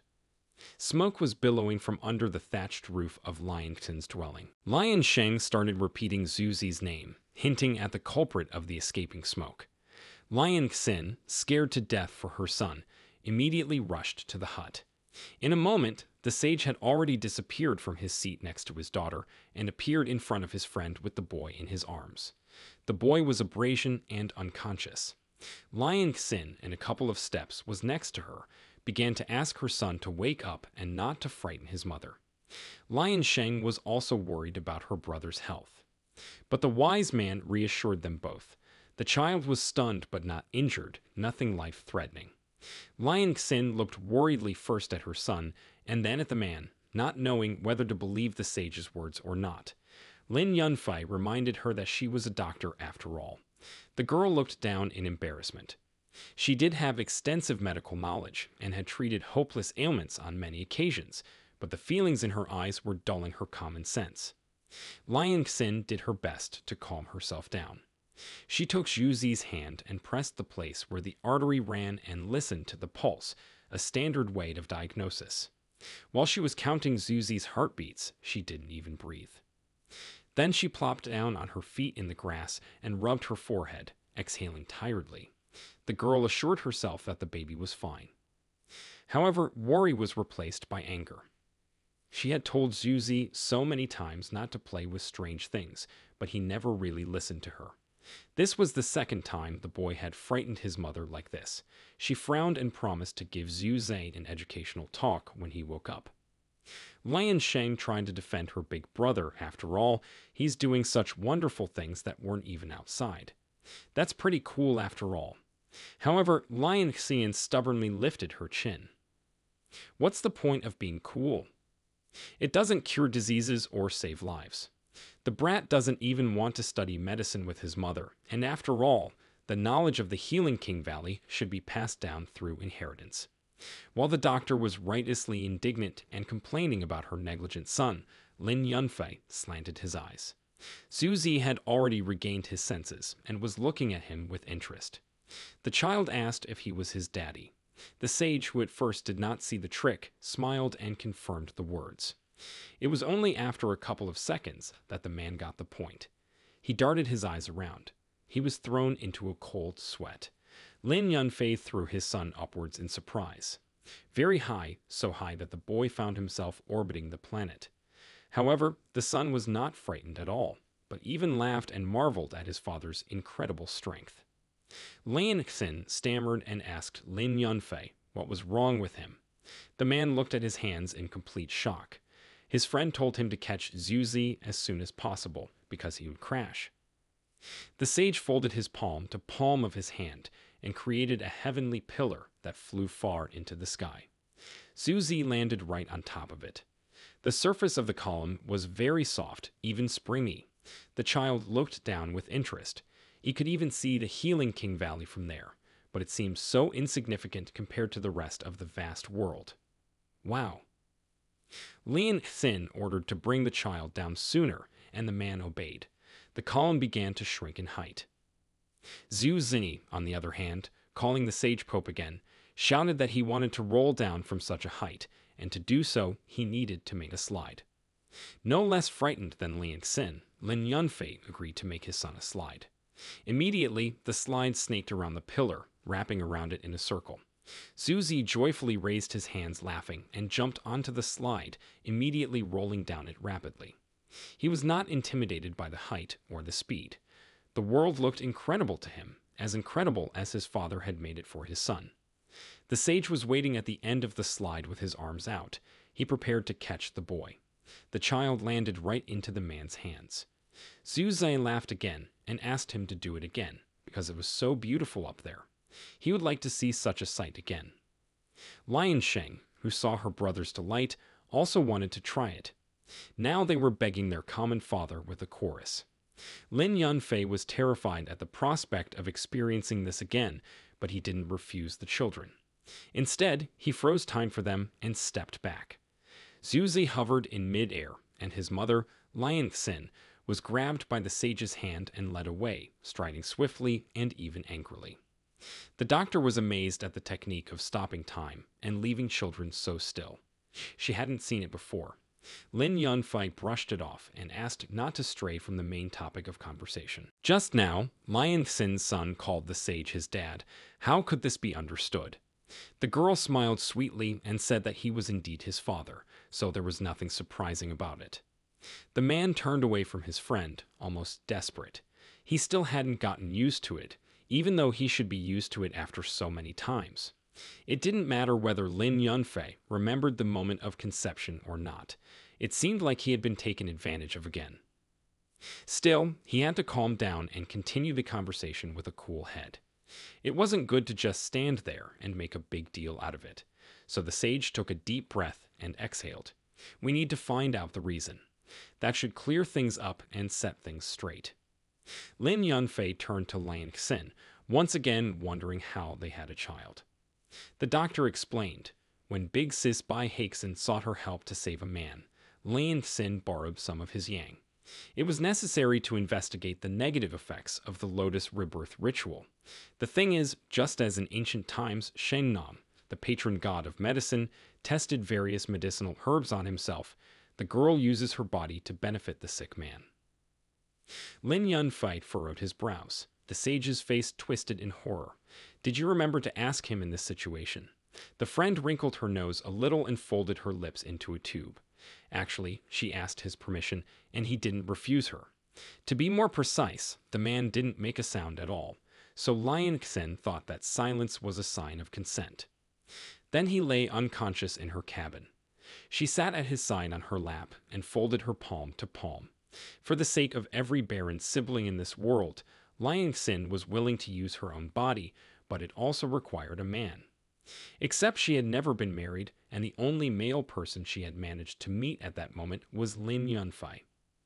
Of course, Lion Xin did ask permission to use yang back then, but what good was it?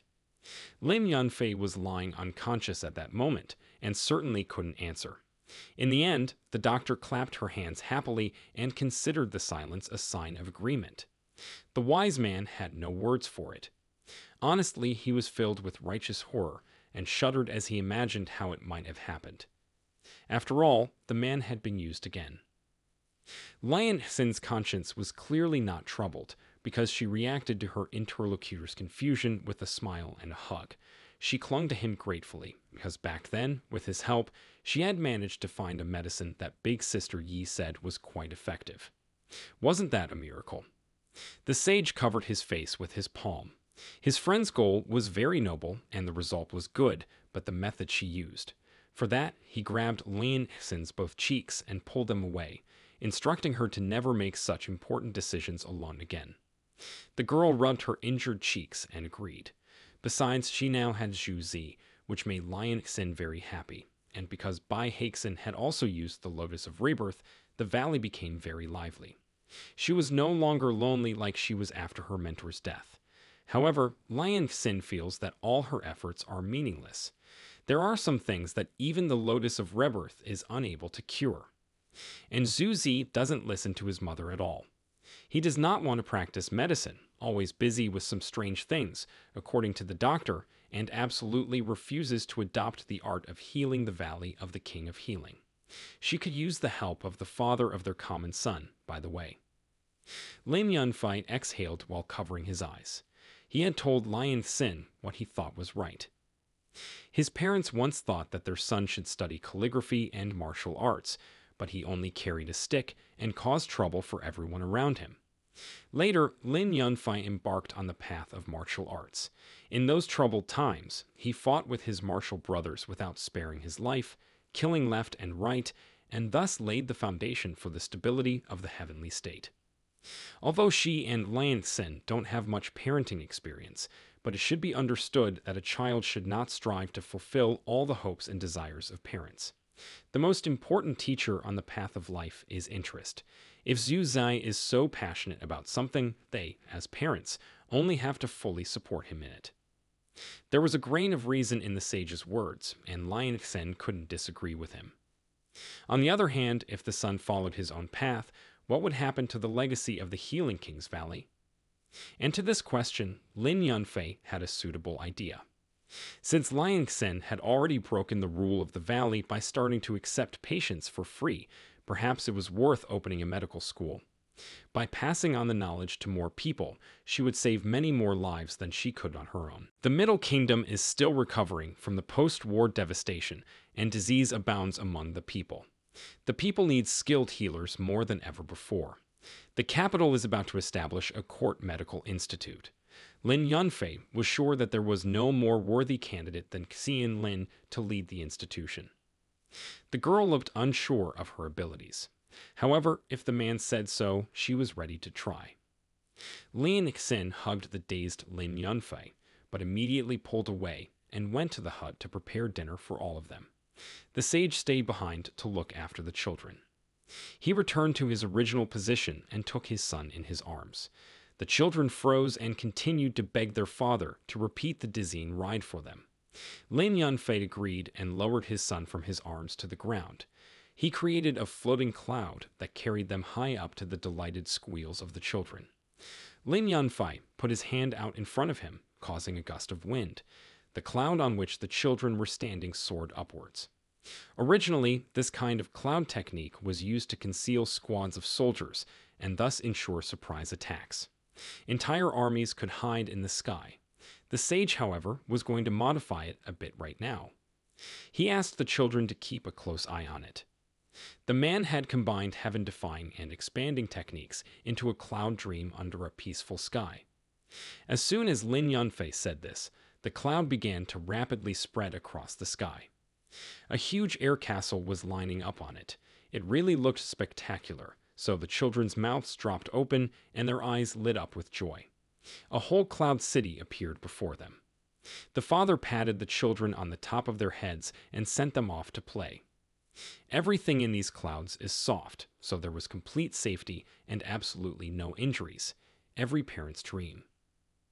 Zhu Zi and Lian Sheng raced towards the slides, leaving the man behind. They laughed as they played amongst the clouds, rolling down the soft slides and jumping high. They were certainly making a lot of noise, but it was no big deal.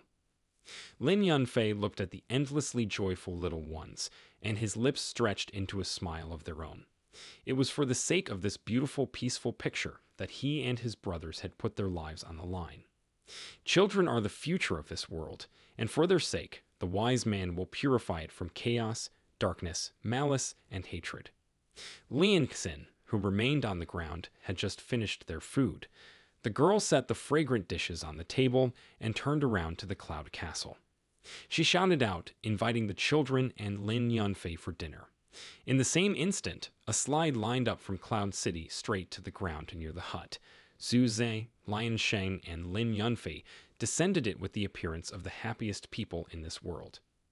Soon, they all sat down at the same table and started eating. They had a casual conversation full of questions from Zhu Zi. He wondered how true the claim that his father was the strongest man in the world was.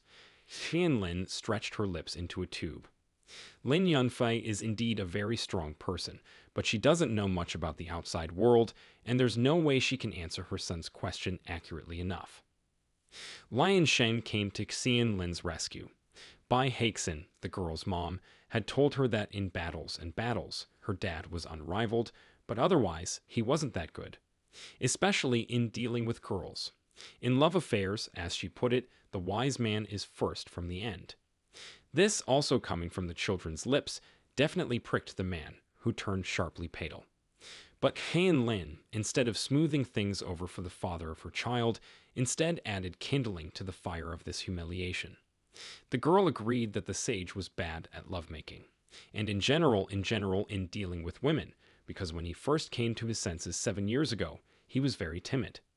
Lin Yunfei couldn't even talk to them, neither Bai Haixin nor Lian Xin. His entire face had turned red back then. The girl thought it was very cute. Sage, trying to maintain some pride, asked not to rake up the past and humiliate him in the eyes of his own children. Fortunately, Zuzi changed the subject. He needed help with something. He and Lian Sheng had discovered a secret base. It's full of seeds and books written with ancient texts inside, and there's also something like a shiny thing. Also, the wall in the secret base can talk, and all those amazing things that Zuzi created, he learned how to do from that thing. Lin Yunfei pondered for a moment. During the wartime, ancient relics 500 years old had been discovered in several places. They were mostly large pillars, but no one had been able to decipher the ancient texts and understand their purpose. Judging by the children's descriptions, the local relics have their own differences. Zuzi asked his father to rescue their friend, who taught the children ancient language and writing. He's trapped in a magic room and can't get out, and Lian Xin and Bai Haixin can't think of anything to save him. And since Daddy is the strongest in the world, who, if not him, can help? Lin Yunfei stood up from the table, ready to go and see this mysterious friend in need of help together. The children jumped joyfully and led the man up the mountain, holding his hand. They arrived at the place soon enough and found themselves at the rock. Lin Yunfei was distracted by touching the rock, but the children meanwhile quickly ran straight into the wall and passed through it, leaving blue streaks on the rock. The sage raised his eyebrows in surprise. His eyes lit up, and he used a technique that made his true appearance appear. Thanks to this, the huge entrance to the cave, disguised by someone skillful as a rock imitation, became visible. How extraordinary! Without the revealing technique, it would be difficult for a man to find such a place, so how could ordinary children do it? That's the question. To the son and daughter, there was nothing surprising about the false wall. Zuzai looked out altogether and called out to his father to hurry inside. Lin Yunfei put his hands behind his back as always and walked through the rock illusion. In front of him was a high-tech corridor with niches with seeds and embryos on the walls. Near one of these the sage lingered. The inscription on a glass capsule with several embryos read, "African elephant." The sage hummed thoughtfully and turned his head. His gaze came across other flasks, but with algae and plant seeds. Lin Yunfei walked onward. In the wide room that the corridor led to, there were already children waving their hands, beckoning the man over. Next to them stood a strange girl. She was the one who had caught the sage's attention. Perhaps this was the friend the children were talking about. However, the girl seemed somehow immovable. Zuzi suddenly stretched out his hand and tapped his knuckles on the stranger's leg. There was a resounding metallic ringing sound. His son explained that it never moved, and Bai Haixin looked at it and generally said that she had never seen anything like it, and that it was the legacy of an ancient civilization. Lin Yunfei applied the unbounded all-seeing eye technique and scanned the children's strange friend, this humanoid puppet from the time of the ancient civilization. Her structure had nothing in common with the current models. There was no soul connected to it, no etheric component that should control its movements. Yunfen and her children in a laboratory hidden in a cave looks around, sees the bodies of a man and a woman inside mechanisms that look like boxes with glass lids. In the woman's hands is a photo. The photo shows 3 people, her, the man, his body is in a neighboring mechanism, and a young girl with blue hair. The sage is reasoning. This man has passed away a long time ago. Surprisingly, the body has not yet undergone decomposition. The capabilities of this mechanism surpass even icy tombs. BEP. A huge screen on the wall turns on. The girl from the photo appears on the screen, addressing the children and saying that Zhuzi and Lian Sheng have returned. The children run toward the monitor with exclamation. Ling Gang's big sister. The kids say calling their daddy to help her. Yunfeng recognized the girl. He had just seen her in the picture in the hands of the woman's body in the mechanism behind the glass. The girl is surprised and thanks the children for bringing their father. She notices Yunfen and says he is quite attractive. The children happily confirm. Aha, Daddy is the best. The sage asks the girl what substance she has been imprisoned in. Why doesn't he feel a bit of spiritual energy here? The girl replies that this is only her virtual projection. Her real body is locked away on the lower level in a special chamber. Yunfeng is perplexed. Virtual projection. What is that? An illusion. An incarnation of a soul that has left the body. The girl says that the world has changed so much in these 500 years. He didn't understand a single word she said, and his words seem like complete nonsense to her. Zuzi explains to his father, it's not an illusion, it's called a screen or display. 500 years ago, the people of the elder sister could use it to communicate with each other at a distance of thousands of li. The sage is baffled. This contraption could transmit sound over such distances. Were there really those in this world who could achieve such a thing? Lion Sheng says that Big Sis Lin tells them about so many interesting things. About mathematical integration, children's stories, automation, and electricity. All the amazing things that Brother Zuzi is mastering, all taught by Big Sis Lin. Yunfeng reasoned, is this the technology of the civilization that ended the era of law? Suddenly, interference appeared on the screen and began to intensify.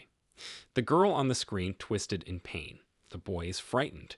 What's wrong with his big sister? Looks like their big sister won't be able to keep the kids company anymore. The energy reserve in the base would soon come to an end. Her body won't last much longer. The children are screaming. Big sis? No. They beg their father to help her. The sage calms them down and asks them to wipe away their tears, says that dad will surely think of something. Asks the girl how he can help her. Lin's older little sister has tears in her eyes. No need to help her, she doesn't have long left. Having Zuzi and Lion Sheng by her side in the last moments of her life is already enough. The boy tearfully asks his father to get her out of here soon. He says that his mom's omnipotent healing techniques will definitely help his little sister. Yunfeng wonders to the girl why she is imprisoned in this place. There is heavy interference on the screen, the girl narrates. 500 years ago, the world was engulfed in a war in which almost all of humanity was wiped out. Lin ended up here with her parents. They were just trying to escape a disaster, but were discovered by the enemy side. Her mom and dad locked her in the safest room possible. Lin remembers screaming through the glass and begging her parents to let her out of there. She wants to stay with them. Her father puts his hand to the glass, calls his daughter baby, and says she won't be in any danger there, and asks to continue to live for her and her mom. Her parents turn around and leave the room. They have guns in their hands. The door closes. Lin hears the sound of gunshots. She cries. And then it's all a blur, like a dream that never ends. The girl doesn't know how much time passed before she came to her senses. Mom and dad are gone. There was no one to let her out. Her only regret is that she couldn't leave with her parents. The girl continues to cry. Lion Sheng is sobbing. Big sister. No. Xuzi is asking his father to think of something. He's so strong. The sage crouches down, strokes his children's heads, and calms them down. All right, all right. He says he also wants to learn more about these technologies. Asks the children to take him to her. The kids run and call out for their father, asking him to go hurry. Hurry up. The interference on the screen stopped. Lin crossed her arms over her chest. Watching them walk away slyly, she smiled. Yunfen and the children approached the glass door of the room where the older little sister Lin is. The boy points his finger and tells his father that she is guarded by something terribly dangerous and strange. Neither his mother nor Aunt Hai Xin could get through there. The sage looks carefully through the glass door inside the room, then touches the children's heads. Yi Zi and Lion Sheng float in the air protected by a yellow aura. Yunfeng asks them to wait outside and tells them that dad will handle this for now. The boy wishes his father good luck. The girl asks him to be careful. The sage shows a raised thumb up and says, okay. Yunfen walks into a room behind a glass door. He is surrounded on all sides by laser beams. The sage casts an incantation, solid as a diamond, and passes through. The lasers disappear. Suddenly, from all four corners of the passageway the sage just passed, some sort of weapon emerges. They shoot into the center and combine their beams, turning them into one huge one. That beam flies into the sage's back. and explodes, colliding with the barrier behind Yunfeng's back. He is surprised and ponders, what kind of technique is this? Its power is enough to break through the first level of his defense for Manhwa. Pronounces, translate. A black ball appears behind his back taller than the sage's height.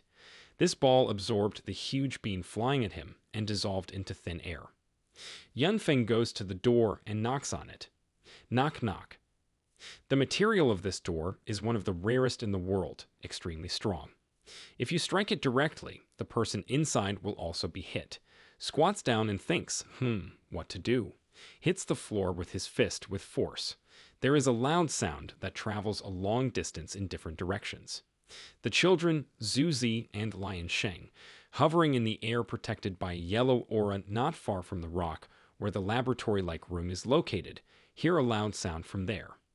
The boy asks Lion Sheng to check on Dad and little sister Lin. Are they not in trouble? The girl stares intently in that direction, her pupils turning yellow. Mem. She tells her brother that there's too much bright light. She can't see anything. Meanwhile, Yunfeng lifts up the door with one hand, the material of which is one of the rarest in the world. Suddenly, metal-colored tentacles restrain the sage's body. In front of him, he sees the false Lin. The tentacles from her mouth have bound him. She laughs. Wahahaha, she's finally free, and screams for the world to bow down to her. She says that she just got out and already met a great host, thanking Yunfeng for letting her out into the wild. Yunfeng is immobilized. With one hand, he holds the door slit up high. The other hand is chained to his body with tentacles. She wants to take the sage's body for herself right now. Many more tentacles come out from false Lin's mouth. Yunfeng smiles. The girl feels that she can't move. She is restrained by 6 golden rings. She didn't expect it. What the hell is this? Demands the sage to release her quickly. Yunfeng says he knew something was wrong right away. Does the girl really think she's made up a convincing story? She's full of inconsistencies. False Lin is angry. What did he say? Yunfeng explains. Firstly, the magic barrier here does not prevent outside intrusion at all. On the contrary, its job is to keep out what's inside. Second, in her touching tale, her parents are the 2 people in the freezing chambers. However, the so-called mom has no fatal injuries. She may well have had time to release her daughter. The girl asks, then why did the sage let her out? Yunfeng replies with a smirk that he is unrivaled in the celestial empire, and is not afraid of any plots and intrigues. Also, because his children really like the image of false Lin's big sister, and he does not wish to disappoint them. The girl smiles slyly and says, I bet they'll be so upset. Sage is attacked from behind by the robot girl in the yellow suit he saw as soon as he stepped inside. This high-energy cannon is powered by nuclear reactions. False Lin screams at the sage like a madwoman wishing him dead. She'd rather take that kid's body. From behind, the sage is attacked by the robot girl in the yellow suit he saw as soon as he stepped inside. He turns around and pink flames erupt out of his mouth, pulling the robot girl into his mouth. Celestial takeover. The flames go beyond the planet. Yunfeng swallow her. False Lin is very frightened. The sage tells her that this is the first time she has seen him, and she already wants to kill him. So be it, he will have to destroy her. The tentacles from her mouth that are restraining the sage loosened their grip and let go. The girl pulls them back in. She apologizes, calling the sage the strongest, says that her mind has become clouded, begs to spare her puny life. Yunfeng waves her freed hand so that the rings restraining her break. Untied, the girl falls to her knees and bows to the floor, thanks the strongest for his mercy. She cries, then rises on her hands and stares intently into the sage's eyes. Deep hypnosis. The false Lin chuckles. Yee-hee-hee, aha. Covers his mouth with his hand. Says, ancient wisdom is a wolf in sheep's clothing. In so many years, mankind's brains have not increased at all. Suddenly the girl starts to get chills. Lin Gang's subconscious. Dark. Yunfeng floats inside a yellow glowing sphere in front of a huge monster with tentacles. The monster asks how the sage was able to enter here. Who is even capable of entering the subconscious mind without the latest special equipment? The sage says the monster will regret messing with him. He casts a spell, a bright glow, purification of the soul. The yellow orb explodes. The beast screams. No, don't. She's realized everything. She can be useful. The explosion destroys the monster. Yunfeng floats inside the yellow glowing sphere. There's no one around. False Lin is standing on all fours on a dilapidated pora. A clear liquid flows out of her mouth. Yunfeng is standing across from her. The girl is vomiting. Boo! Something that looks like a metal robot head on tentacles falls out of her mouth. The girl is surprised and doesn't understand what's going on, twisting her head from side to side. She asks Yunfeng who he is, where are her parents, and faints. The children, Zuzi and Liansheng, hovering in the air protected by a yellow aura near the cliff, see their father flying towards them with their older sister Lin in his arms. The children fly towards him screaming. Big sister Lin Gang. Big sister. They are startled seeing the unconscious girl. In the house, Ling is lying on a bed. The children and Yunfen are standing next to each other. The children's mom sits next to them on a chair and measures the pulse of the girl with blue hair.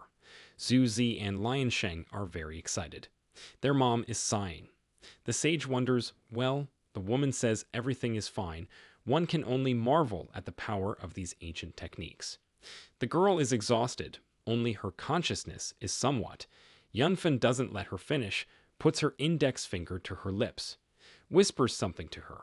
The children's mother agrees with him, nods and smilingly tells the children that their little sister Gan is fine, she just needs to rest, asks the children to go play for now. Zuzi and Liansheng happily agree. Good. They run out of the room.